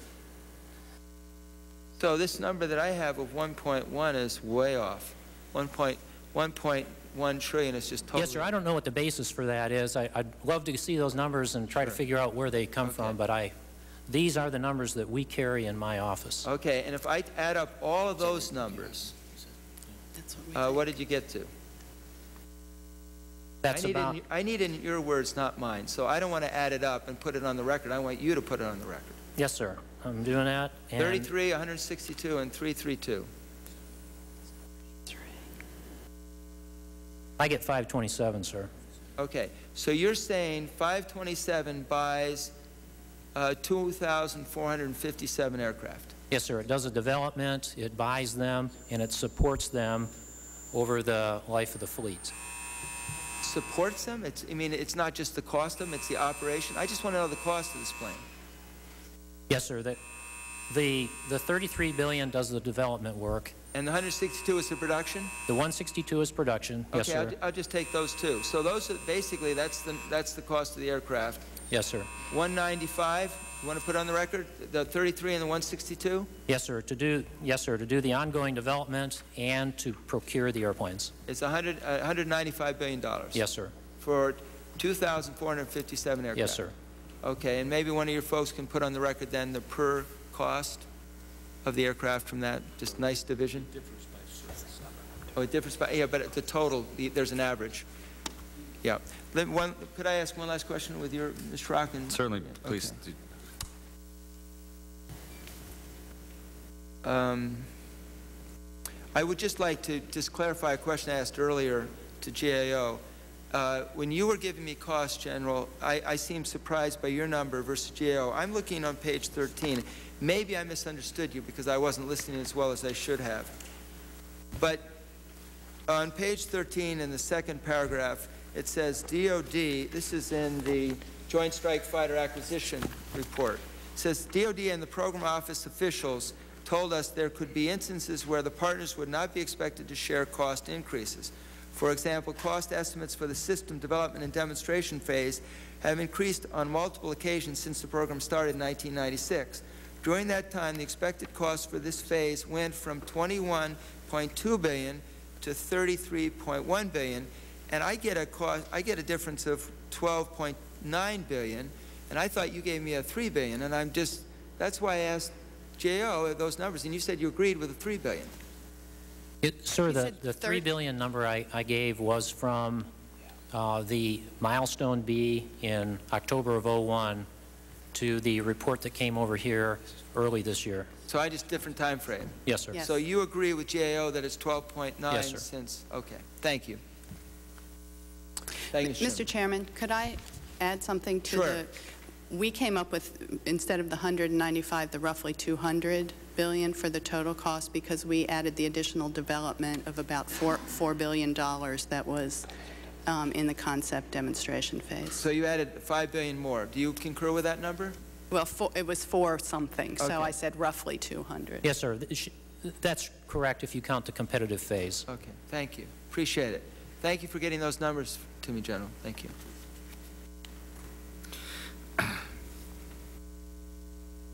Well, Chairman Shea said that he's a fan of this program, and certainly I can tell you that I am also, and I think that we, in looking at this, the Joint Strike Fighter, people are very excited about its capabilities and what it's going to be able to do for our military. And I have a series of questions, but first I'd like to pause for a second, General, and if you could highlight some of those for us as to, in the Joint Strike Fighter, what are we talking about and trying to achieve here? Well, sir, there are several very important things I'd like to highlight for you briefly. First off is the ability to design, develop, and deploy an airplane that is highly common between a variant that not only works off a U.S. aircraft carrier, but off an expeditionary airfield such as the Marine Corps might use, and from a conventional runway that the Air Force might use.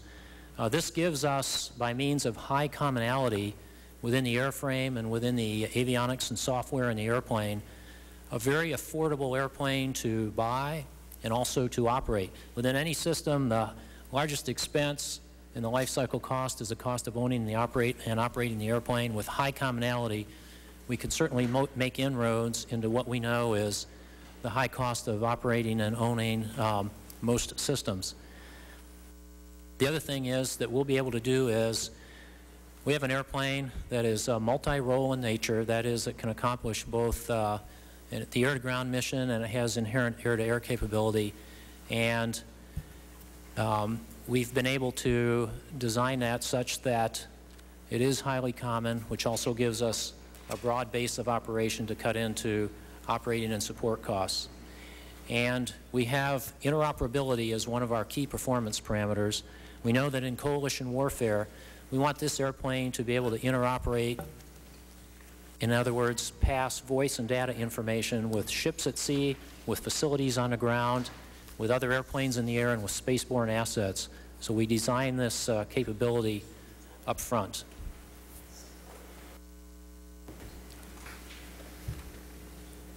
This weekend, I led a congressional delegation of 11 members that went to Wright-Patterson Air Force Base that included the chairman of Armed Services, Duncan Hunter, the chairman of Air and Land, who's also the vice chairman of the overall Armed Services Committee, Kurt Weldon, to look at the development of science and technologies and research and development.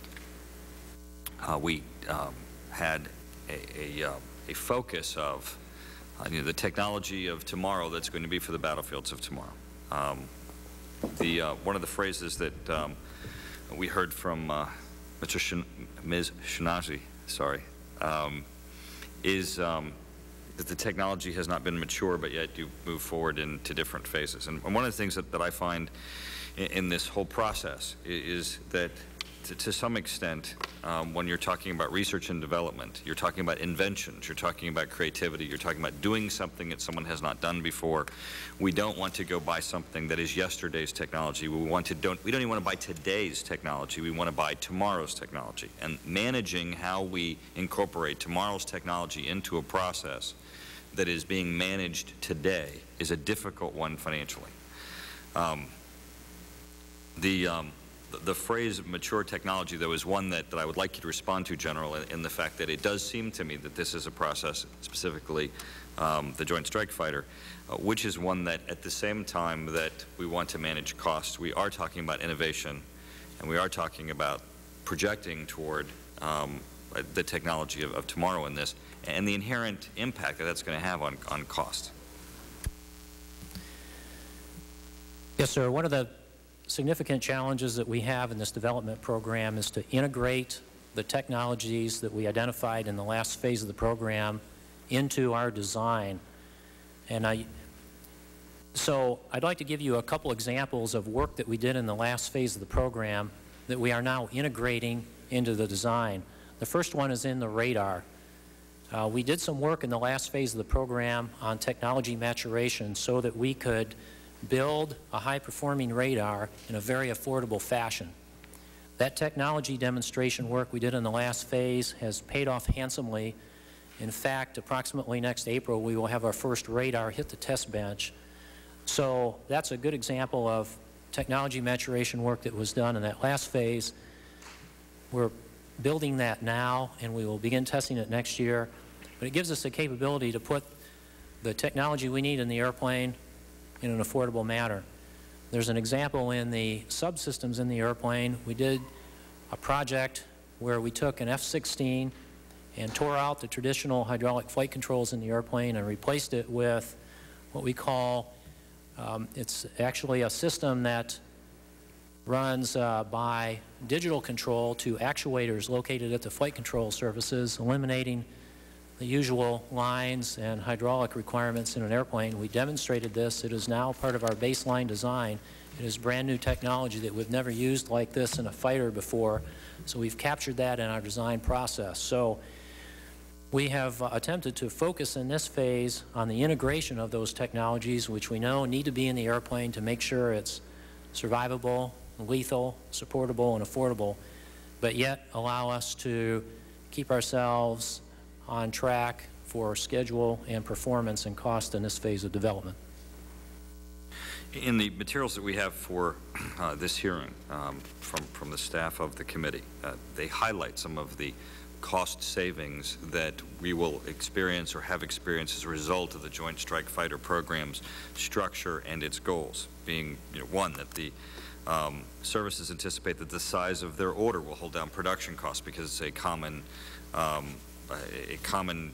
base or common craft that's being designed.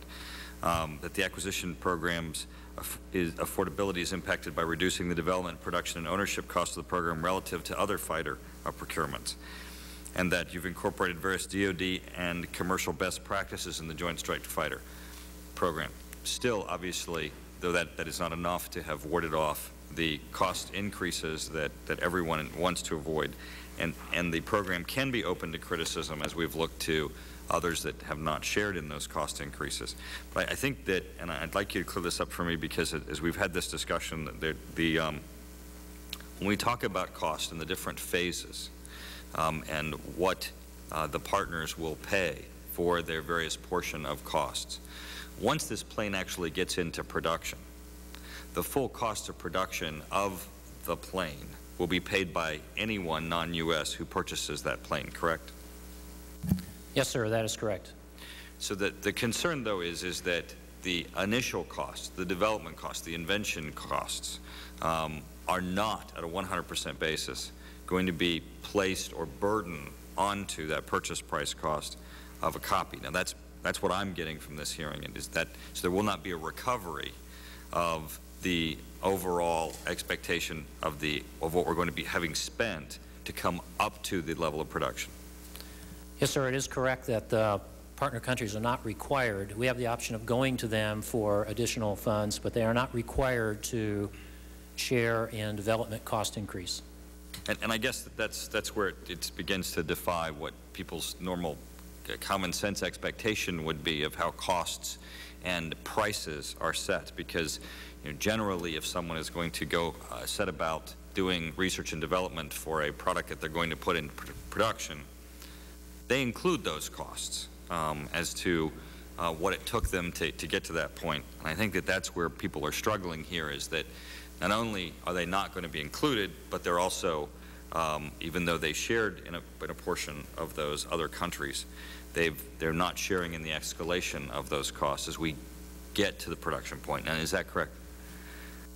Was that a correct description of basically what people are struggling with? Yes, sir. I think you've got that. You have described that correctly.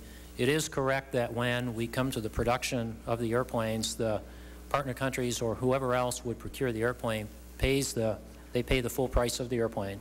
And also for operating and support, they would pay the cost of spare parts and the cost of training and so on and so forth, just like the United States would But pay. they will not be paying the costs that have been expended prior in research and development that takes it up to the point of production?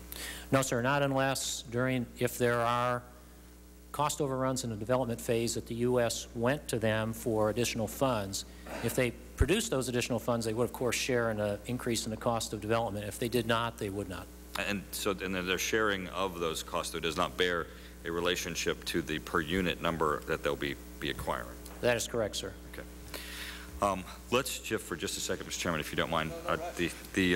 Thank you. The issue of technology transfer, we're almost coming to the planned ending point of the hearing, although I understand from the chairman that we may continue it. General, could you speak about the issue of technology transfer? I mean, here you are in a partnership where you're sharing technology intentionally. And you're sharing in technology because you want your product to be responsive to your customers, which also may be your partners on battlefields. So you also want the sharing of knowledge there in technology as this is developed so that as a team, when these countries get together, they'll be more effective. I think one of the concerns that was raised, of course, is that your friend today may be your foe tomorrow. But in the group that you've put together, perhaps the degree of concern is not as high of those individuals. But there may be in the next level of that, our friends' friends may not necessarily be our friends. And could you talk about that expanding distribution of technology transfer and how that might be being addressed in this program? Yes, sir. We spent some years developing and working on the process for Joint Strike Fighter. There is a rigorous process in place to determine which technologies can be transferred on an industry-to-industry basis. Let's say, for example, from Lockheed Martin or one of their subs or suppliers to a company who would be performing Joint Strike Fighter work from another country. So that process is in place. We adhere to it very carefully. There are measures in place to ensure that that technology is appropriate for transfer. We work that through the National Disclosure Policy community, and it is defined by what kind of authorizations exist for that technology transfer, either within the Global Project Authorization or the various TAAs that might be put in place for this program.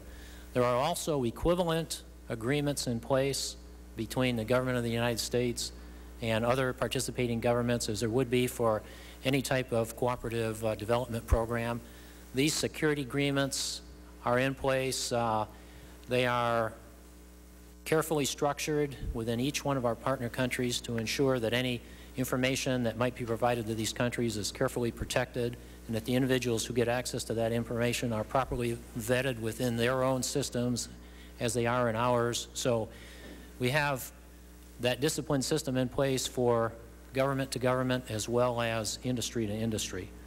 And the importance of the technology transfer, I think, is illustrated very well by the time it took to get the Global Project Authorization in place. It was very carefully done. It covers only unclassified information and only unclassified information that is not very sensitive. The rest is all done by the normal TAA process. So there's there's agreements and procedures in place to govern the transfer of this information on both sides.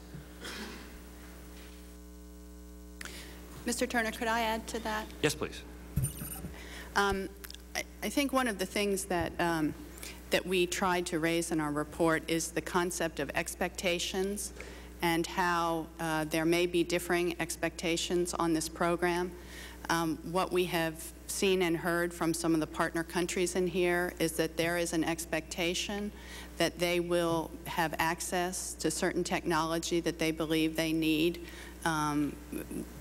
to not just develop and produce, but also to support this airplane. And that those expectations are probably, if not certainly, going to run into conflict with previous decisions that the U.S. has made on transferring technology. The partner expectations for what technology they will have access to are not always going to be in accord with what the U.S. has certainly not done in the past and maybe is not willing to do right now. So one of the issues that we've looked at is this idea of supportability of this aircraft. Many of the partner countries want the ability to support, maintain and support the aircraft. There are significant technology transfer issues associated with that, and we have not yet determined what the support plan is going to look like. So what we've tried to do is say the General described a set of safeguards in place, but there will continue to be pressure pushing on the policy level about how much technology we're going to transfer. I would say the GPA that has been referred to, the Global Project Authorization, is more a matter of process. How quickly can we get it through, not what the decision should be as to whether or not to release it. Very good. That's a good point as to how we operationally do this, and that being overly restrictive may impact our overall goals. I appreciate you making that point. Mr. Chairman? Thank you. We're getting towards the end here, but let me go through a few questions as it relates to our as it relates to the issue of strategic best value sourcing, as some call it. And I'm going to read you the explanation before I read you the question, because I want to make sure the explanation is accurate. DOD and the Joint Strike Fighter Program Office have said that the use of competitive contracting is central to meeting partner expectations for industrial return and will assist in controlling program costs. Two things. In other words, one advantage is controlling program costs. Another is we participate, we get to have our industry make some of the product that goes into making the airplane. Joint Strike Fighter officials use the term best value to describe this approach, which is a departure from other cooperative development programs that guarantee predetermined levels of work based on contribution. I guess I was kind of in the old world. I figure you contribute so much, then you get to make so much. Partner representatives generally agree with the Joint Strike Fighter competitive approach to contracting, but some emphasize that their industry's ability to win Joint Strike Fighter contracts whose total value approaches or exceeds their financial contributions for the Joint Strike Fighter's system development and demonstration phase is important for their continued involvement in the program. So I would like to ask Mr. Volkman and General Hudson, describe the relationship between the strategic best value sourcing as described in the DoD Industrial Impact Study and the best value concept that has been promoted since the beginning of the system development and demonstration phase. Well, I think what we do in the award of subcontracts generally is we expect our prime contractors to make subcontract decisions on a best value basis. So if they can make it overseas, you make it overseas? Well, what I'm trying to do initially is to say that we ordinarily expect our contractors to make a decision as to who they subcontract with on what would be characterized as a best value basis. And I'm just trying to understand it, and maybe I jumped in too quick, but since I already jumped in, what I'm hearing you say to me is wherever they can make the product the best and at the lowest cost, you want them to make it there. Right. So if there were foreign sources that could make it at the best value, at the best cost, we would expect that they would go to foreign sources. Now, of course, it's a lot more complicated than that because of limitations on certain foreign sourcing that are contained in laws or regulations. But as a general rule, yes, we would expect that they would go. Conceptually, I understand that. Okay, now what? So in the case of the Joint Strike Fighter program, clearly one of the things that we would like to see is our partner countries who are participating in the program for their industries to benefit on a best value basis. Right. So there is, I'm now going to the strategic sourcing concept. There is some value in the prime contractors making decisions to award work in a particular country on a best value basis. But is it accurate to say that if you are 10% of the total production, total of the development cost, that you aren't guaranteed that you'll have 10% of the production contracting? That's not, you won't.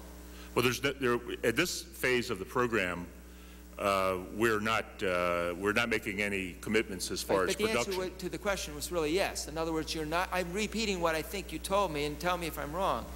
You're going to wherever you can make the product the best product at the lowest cost. As a general rule, that's the concept that guides you. So if the Brits contribute 10% of the development cost, if they did, they're not guaranteed that they get 10% of the production. That's correct. Okay. Now, in a helicopter that Sikorsky makes in my district, as I was viewing the plant, the head was, the frame was built by the Japanese. The tanks that are going to be on the outside of this aircraft are built by the Brazilians. And the argument to me now is, but the value added, the real, expensive value added stuff is still going to be done in the United States. And so it's intriguing to see this, this cage brought in and these various parts. They're coming from all over the world. I make an assumption that the Joint Strike Fighter is going to be made all over the world, and that we hope that more than 8 countries buy it. Is that an accurate statement? That's correct. Okay.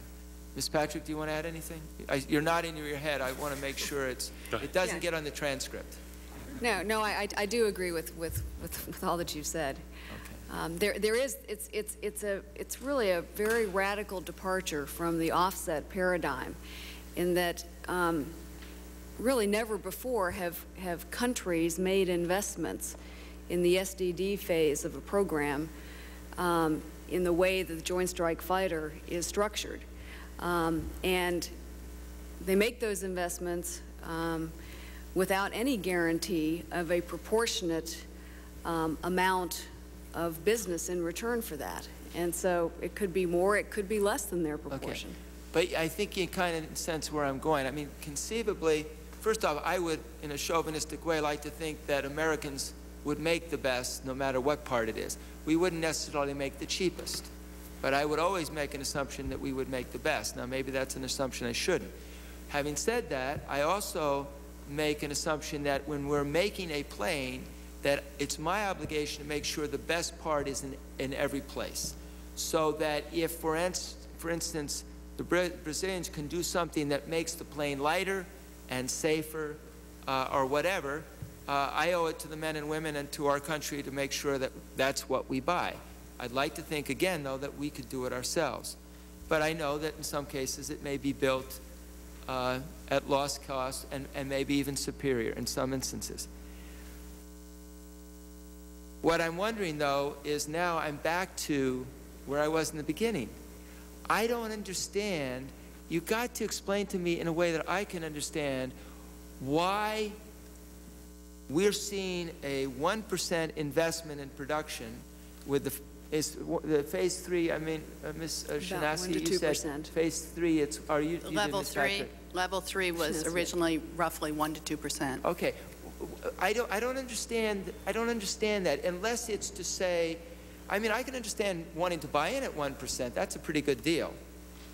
I like that part of the deal. I can understand why they want it. I don't quite, and it seems to me that it gives them a plane before someone else who hasn't participated, logically, though you're saying that hasn't been resolved yet. Is that true, Ms. Patrick? I think if your questions earlier were, do partner nations have some priority in receiving airplanes? I think that's what you asked earlier. Yeah, that part is yes. And the answer is yes. Yes. What you told me hasn't been resolved is how we phase in our 2,400 plus planes with what the Brits want and the others. So before we get our final 2,400, the Brits are going to get some along the way. And what I'm hearing you say under oath in this committee is there's no agreement as to when they start to get their planes. That still has to be resolved. Is that right, Ms. Patrick? That's correct as well. I mean, okay, the final quantities or intents of the partner countries have not been set yet. No, but have the phase-ins of when they start to get planes been, this is a digression, but I want to clear the record for that. UK has been determined. General, do you understand? And this isn't a trick question. It's what's on the record right now is that there's no agreement, which is a little hard for me to accept because it would seem to me that there would be some general agreement that, you don't get 2,000 planes before we get 50 if I were the Brits. I would want to make sure that somewhere I was, going to get my planes when I wanted them. Sir, the only firm time we have is from the UK, which would start in 08. That would be their first procurement of an airplane. So and we don't know how many planes. In 08 is when we get our planes too. Yes, sir. Our first delivery is in 08. The UK will procure their first airplanes in 08 with the first delivery in 10. And how many will they get? Nominally 150 total over a certain number of years, and the number by year has that been determined? I'm not asking what it is. I'm not asking you to tell me what it is, but has that been determined? The number per year in each and every year, no. Okay. That was somewhat a digression, but we seem to be on that topic. I want to come back to the issue of best value. Tell me what we get having the Turks Norwegians, the Australians, the Canadians, and Denmark, with their 1% participation, what do we get for that? Well, I mean, each case, what we get. First of all, we get a financial contribution from those nations to participate in the development phase. Okay. They share in the risks associated with developing the airplane. They're putting money up with no guarantee that the product that comes out the other end is going to be an airplane that's usable. Now, we have high confidence that that's the case, but since development of high-performance airplanes are risky, what we've asked and what our partners have agreed to do is to share in that risk by putting up costs. I guess if I was in Turkey, I'd want to be able to explain why I invested $150 million into this. Tell me what they tell their constituents.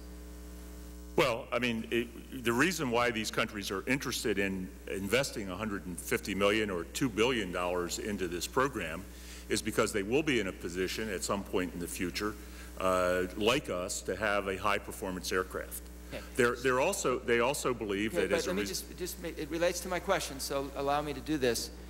But based on the way we are going to develop the plane, there is no promise that they get to make any part of the production, because their investment does not guarantee them any production. Is that correct for the record? Their investment in the systems design and demonstration program does not guarantee them any portion of the production program. Because we're going to go to the strategic best value sourcing, correct? We have the way in which contracts will be awarded for the present phase of the program, systems design and demonstration, is on a best value basis. I'm not talking about buying the plane. The contracts, I'm talking about the production. When I asked the question that their participation in the $150 million does not guarantee them any production contracts. No, it does not. No, it does not. Okay. So the only thing, it seems to me, that they have bought is that if there are 12 countries in line, these 1, 2, 3, 4, 5, tier 3 come before those who didn't participate at all. I'm not fishing around. I just want some logic here. Let me see whether I can take a shot at this. For all of the countries who have made partnership investments, in addition to some of the motivations having to do with the spot in line for buying airplanes if they decide to do it, their hope is that by learning more about the aircraft, learning more about which contracts are going to be let, having closer ties to the program office and to the contractor team, their industries will be in a better position to bid effectively on a best value basis. We call it best value, not low cost. Best value, in other words, best technology at the appropriate cost on components on this aircraft program. And your example of Turkey was very much to the point in that for a number of the countries, they are having trouble explaining this to their parliamentarians because they have not been sourcing a proportionate return yet on their investment. And so, and the fact is, that shows that the best value principle is in fact working as advertised. Okay, but thank you for putting in the record. I mean, it's very logical to me. For $150 million, you're in it, and this is not a bad thing. You're on the inside track. You are there as the plane is being developed. You begin to know where the needs are. You make contacts. So all things being equal, you got a better shot at knowing to say, you can point out to the people, to Lockheed in particular, we can make that for you. You can go to your people back home and say, we can do it for you. Okay, that makes sense. So I guess the last thing then I would want to do, thank you. I think I should have asked you first. Why did you keep that a secret? Anyway, is there anything else you want to tell me that you... Well, I think the other, since you asked... know what I've been wrestling with. If you can end my agony here, we could have the hearing end a lot sooner. I'd be delighted to do that, sir. No, but I think it's very important to understand how these contracts have actually worked and how the competitions have worked. I would like to understand. Because it really has worked as a level playing field in that, the RFPs go out and all bidders bid. Numerous U.S. companies, some foreign companies. And it's not as if there's any direction to a foreign supplier, right, or if, you know, there's anything other than full and open competition. And as I said earlier, a number of the foreign countries and companies have been very disappointed that they haven't won each time, that at the current stage of the program, their return is not equal to their investment.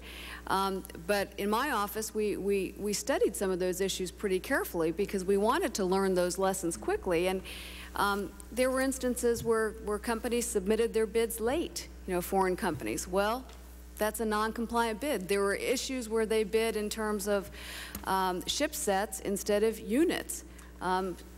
You know, the contracting system is working on a best value basis. So, you know, I think that... Are you going to have anything to do with the purchase of the presidential helicopter? Because if so, I'd like to put in a good word for Sikorsky. Let me end with this, if I could.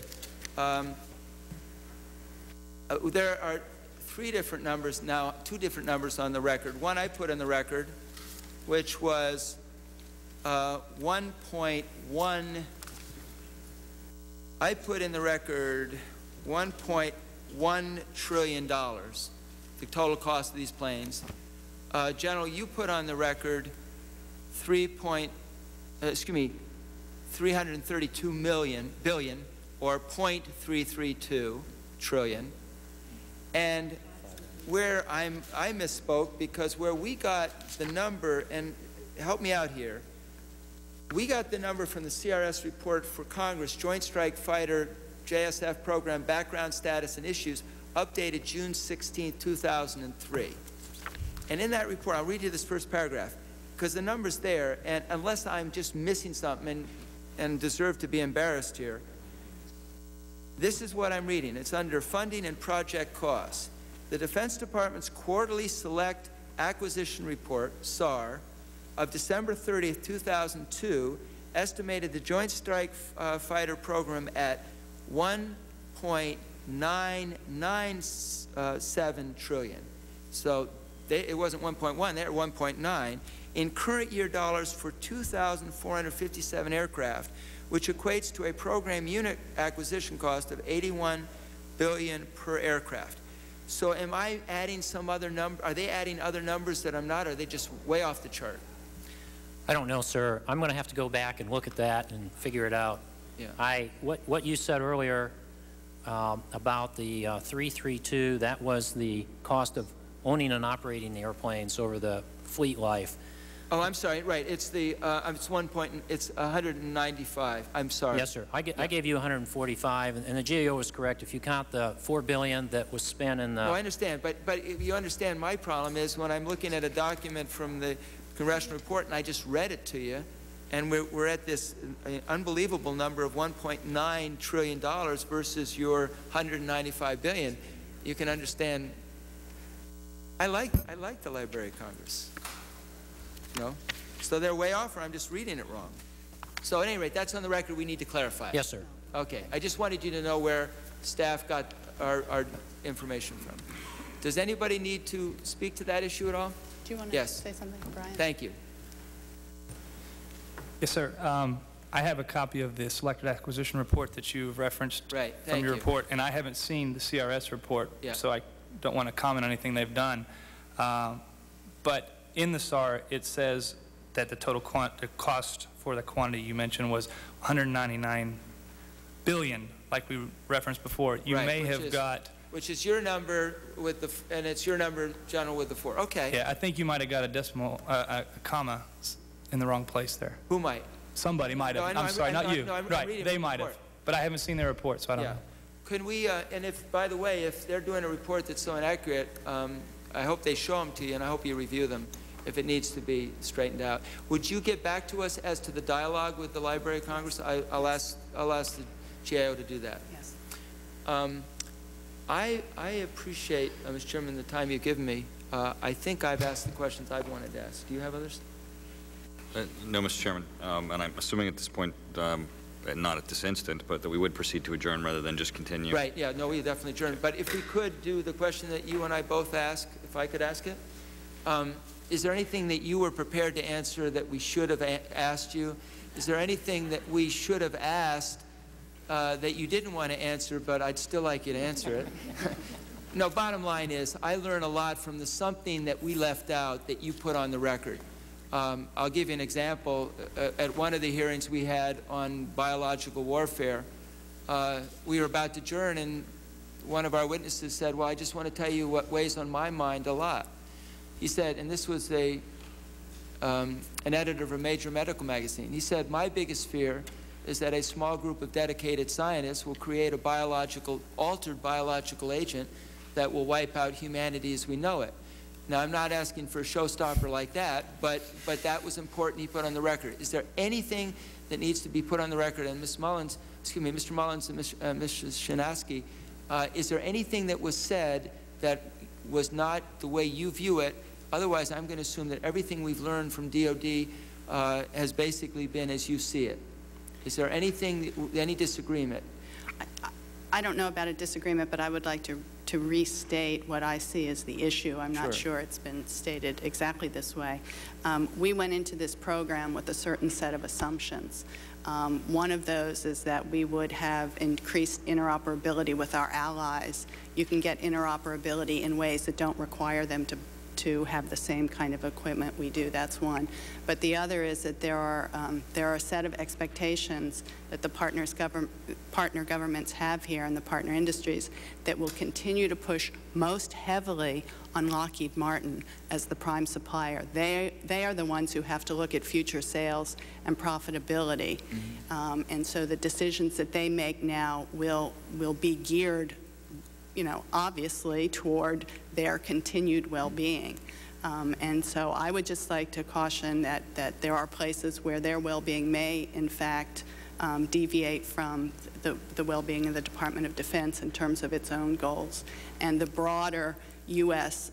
technology base in terms of what we pay to develop the technologies that we provide to the military. And so I would just like to say that the pressures are going to be on Lockheed Martin, and I think it's important, even though we were prospective, to continue to look at the decisions that get made in this program to make sure that we stay on track with our original goals. I'll tell you my concern. My concern is that in the process of all of us looking at costs, that conclusions are made that too much of this plane can be made overseas. And that, in fact, we make too much of it overseas, in spite of the fact that the United States is the major purchaser of it. And you could argue, well, we're getting a cheaper plane, but the problem is we're not getting our men and women making this plane. And I'm not supporting the requirement that 75% of something or 50% has to be U.S. content. But I hope that somehow, General, you have the ability to say, no, this part of the plane is going to be made in the United States. I don't know ultimately. I mean, is it conceivable that, well, I'm opening up another door, but the bottom line is I'm looking at three people looking at me, and I'm thinking, what are they thinking? The bottom line to this, is there a danger that too much of this plane will be made overseas if it's based on price and quality, but price? Yes. Well, I mean, I will ask Ms. Patrick to address that, but one of the things that I would like to say before the hearing closes is that it seems to me that the Joint Strike Fighter is a program that we in the Department of Defense should be proud of, and in fact are proud of. Right. I think we've done, and General Hudson has done, a remarkable job of putting together what so far is a highly successful international program. And my hope is that in the future, more of our major programs are conducted with partners like we're doing on the Joint Strike Fighter program, where we share the benefits and share the risks and the costs associated with developing a complex piece of military equipment with partners, so that in fact they will also have the military capability that we feel is essential for our allies to have, so that they can participate with us as equal partners in military operations around the world. In the final analysis, the Department of Defense is about military capability, and we want our allies to have similar military capabilities to ours so that we can operate effectively with them. I think that our allies are not concerned about having too much of the airplane built overseas. They're concerned that, in fact, they will get a fair, what they consider to be, a fair amount of the aircraft in their countries. And I think that that's really going to be the balancing act. Yeah, but there is some irony. If they never buy the plane, but they get to make a lot of it, it does raise some questions. But I do want to agree with Mr. Boakman.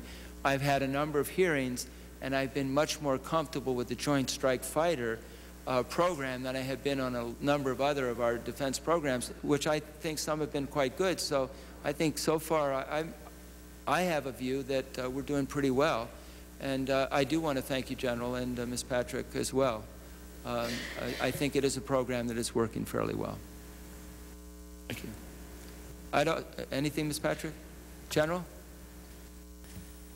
Yes, sir. Just a point of clarification. 3 of our 8 key performance parameters are in this area of supportability. We talked a little bit about that, but that was done up front to have the right emphasis on design such that the airplane would be affordable to own and operate.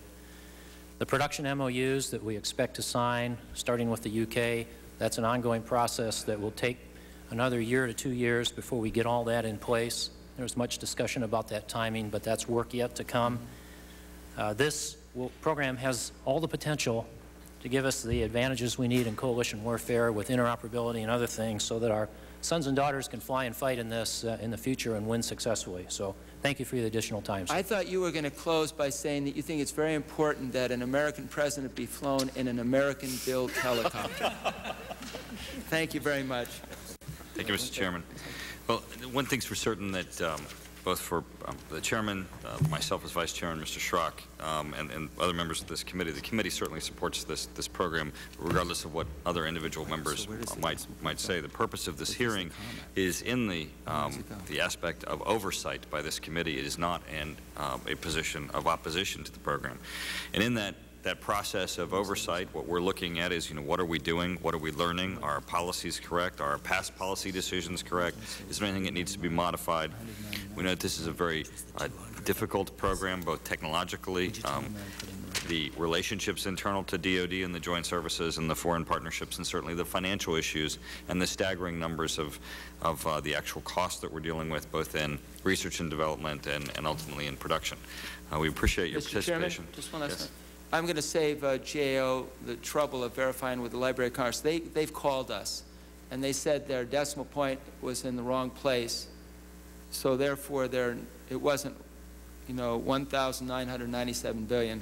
And they also said, therefore, the 81 is wrong. So to their credit, they're allowing us to say that. Wrong decimal point. Amazing what it can do.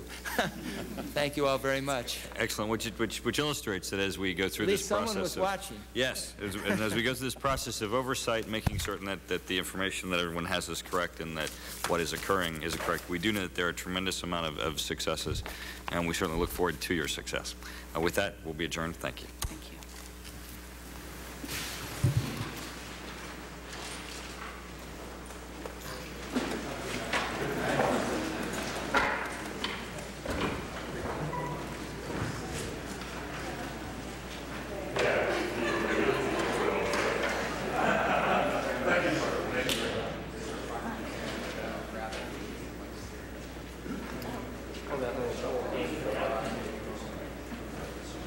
So one level down in the front, right? However we got in here, mine reverse that. But I'm going to go sit there and stand in front of them.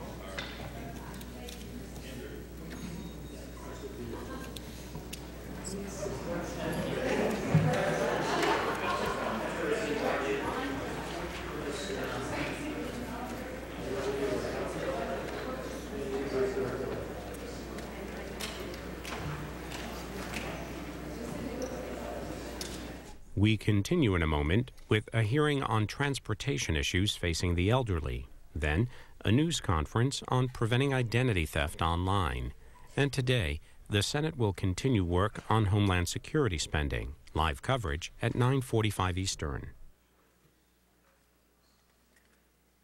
The United Nations Security Council meets today on reconstruction efforts in Iraq.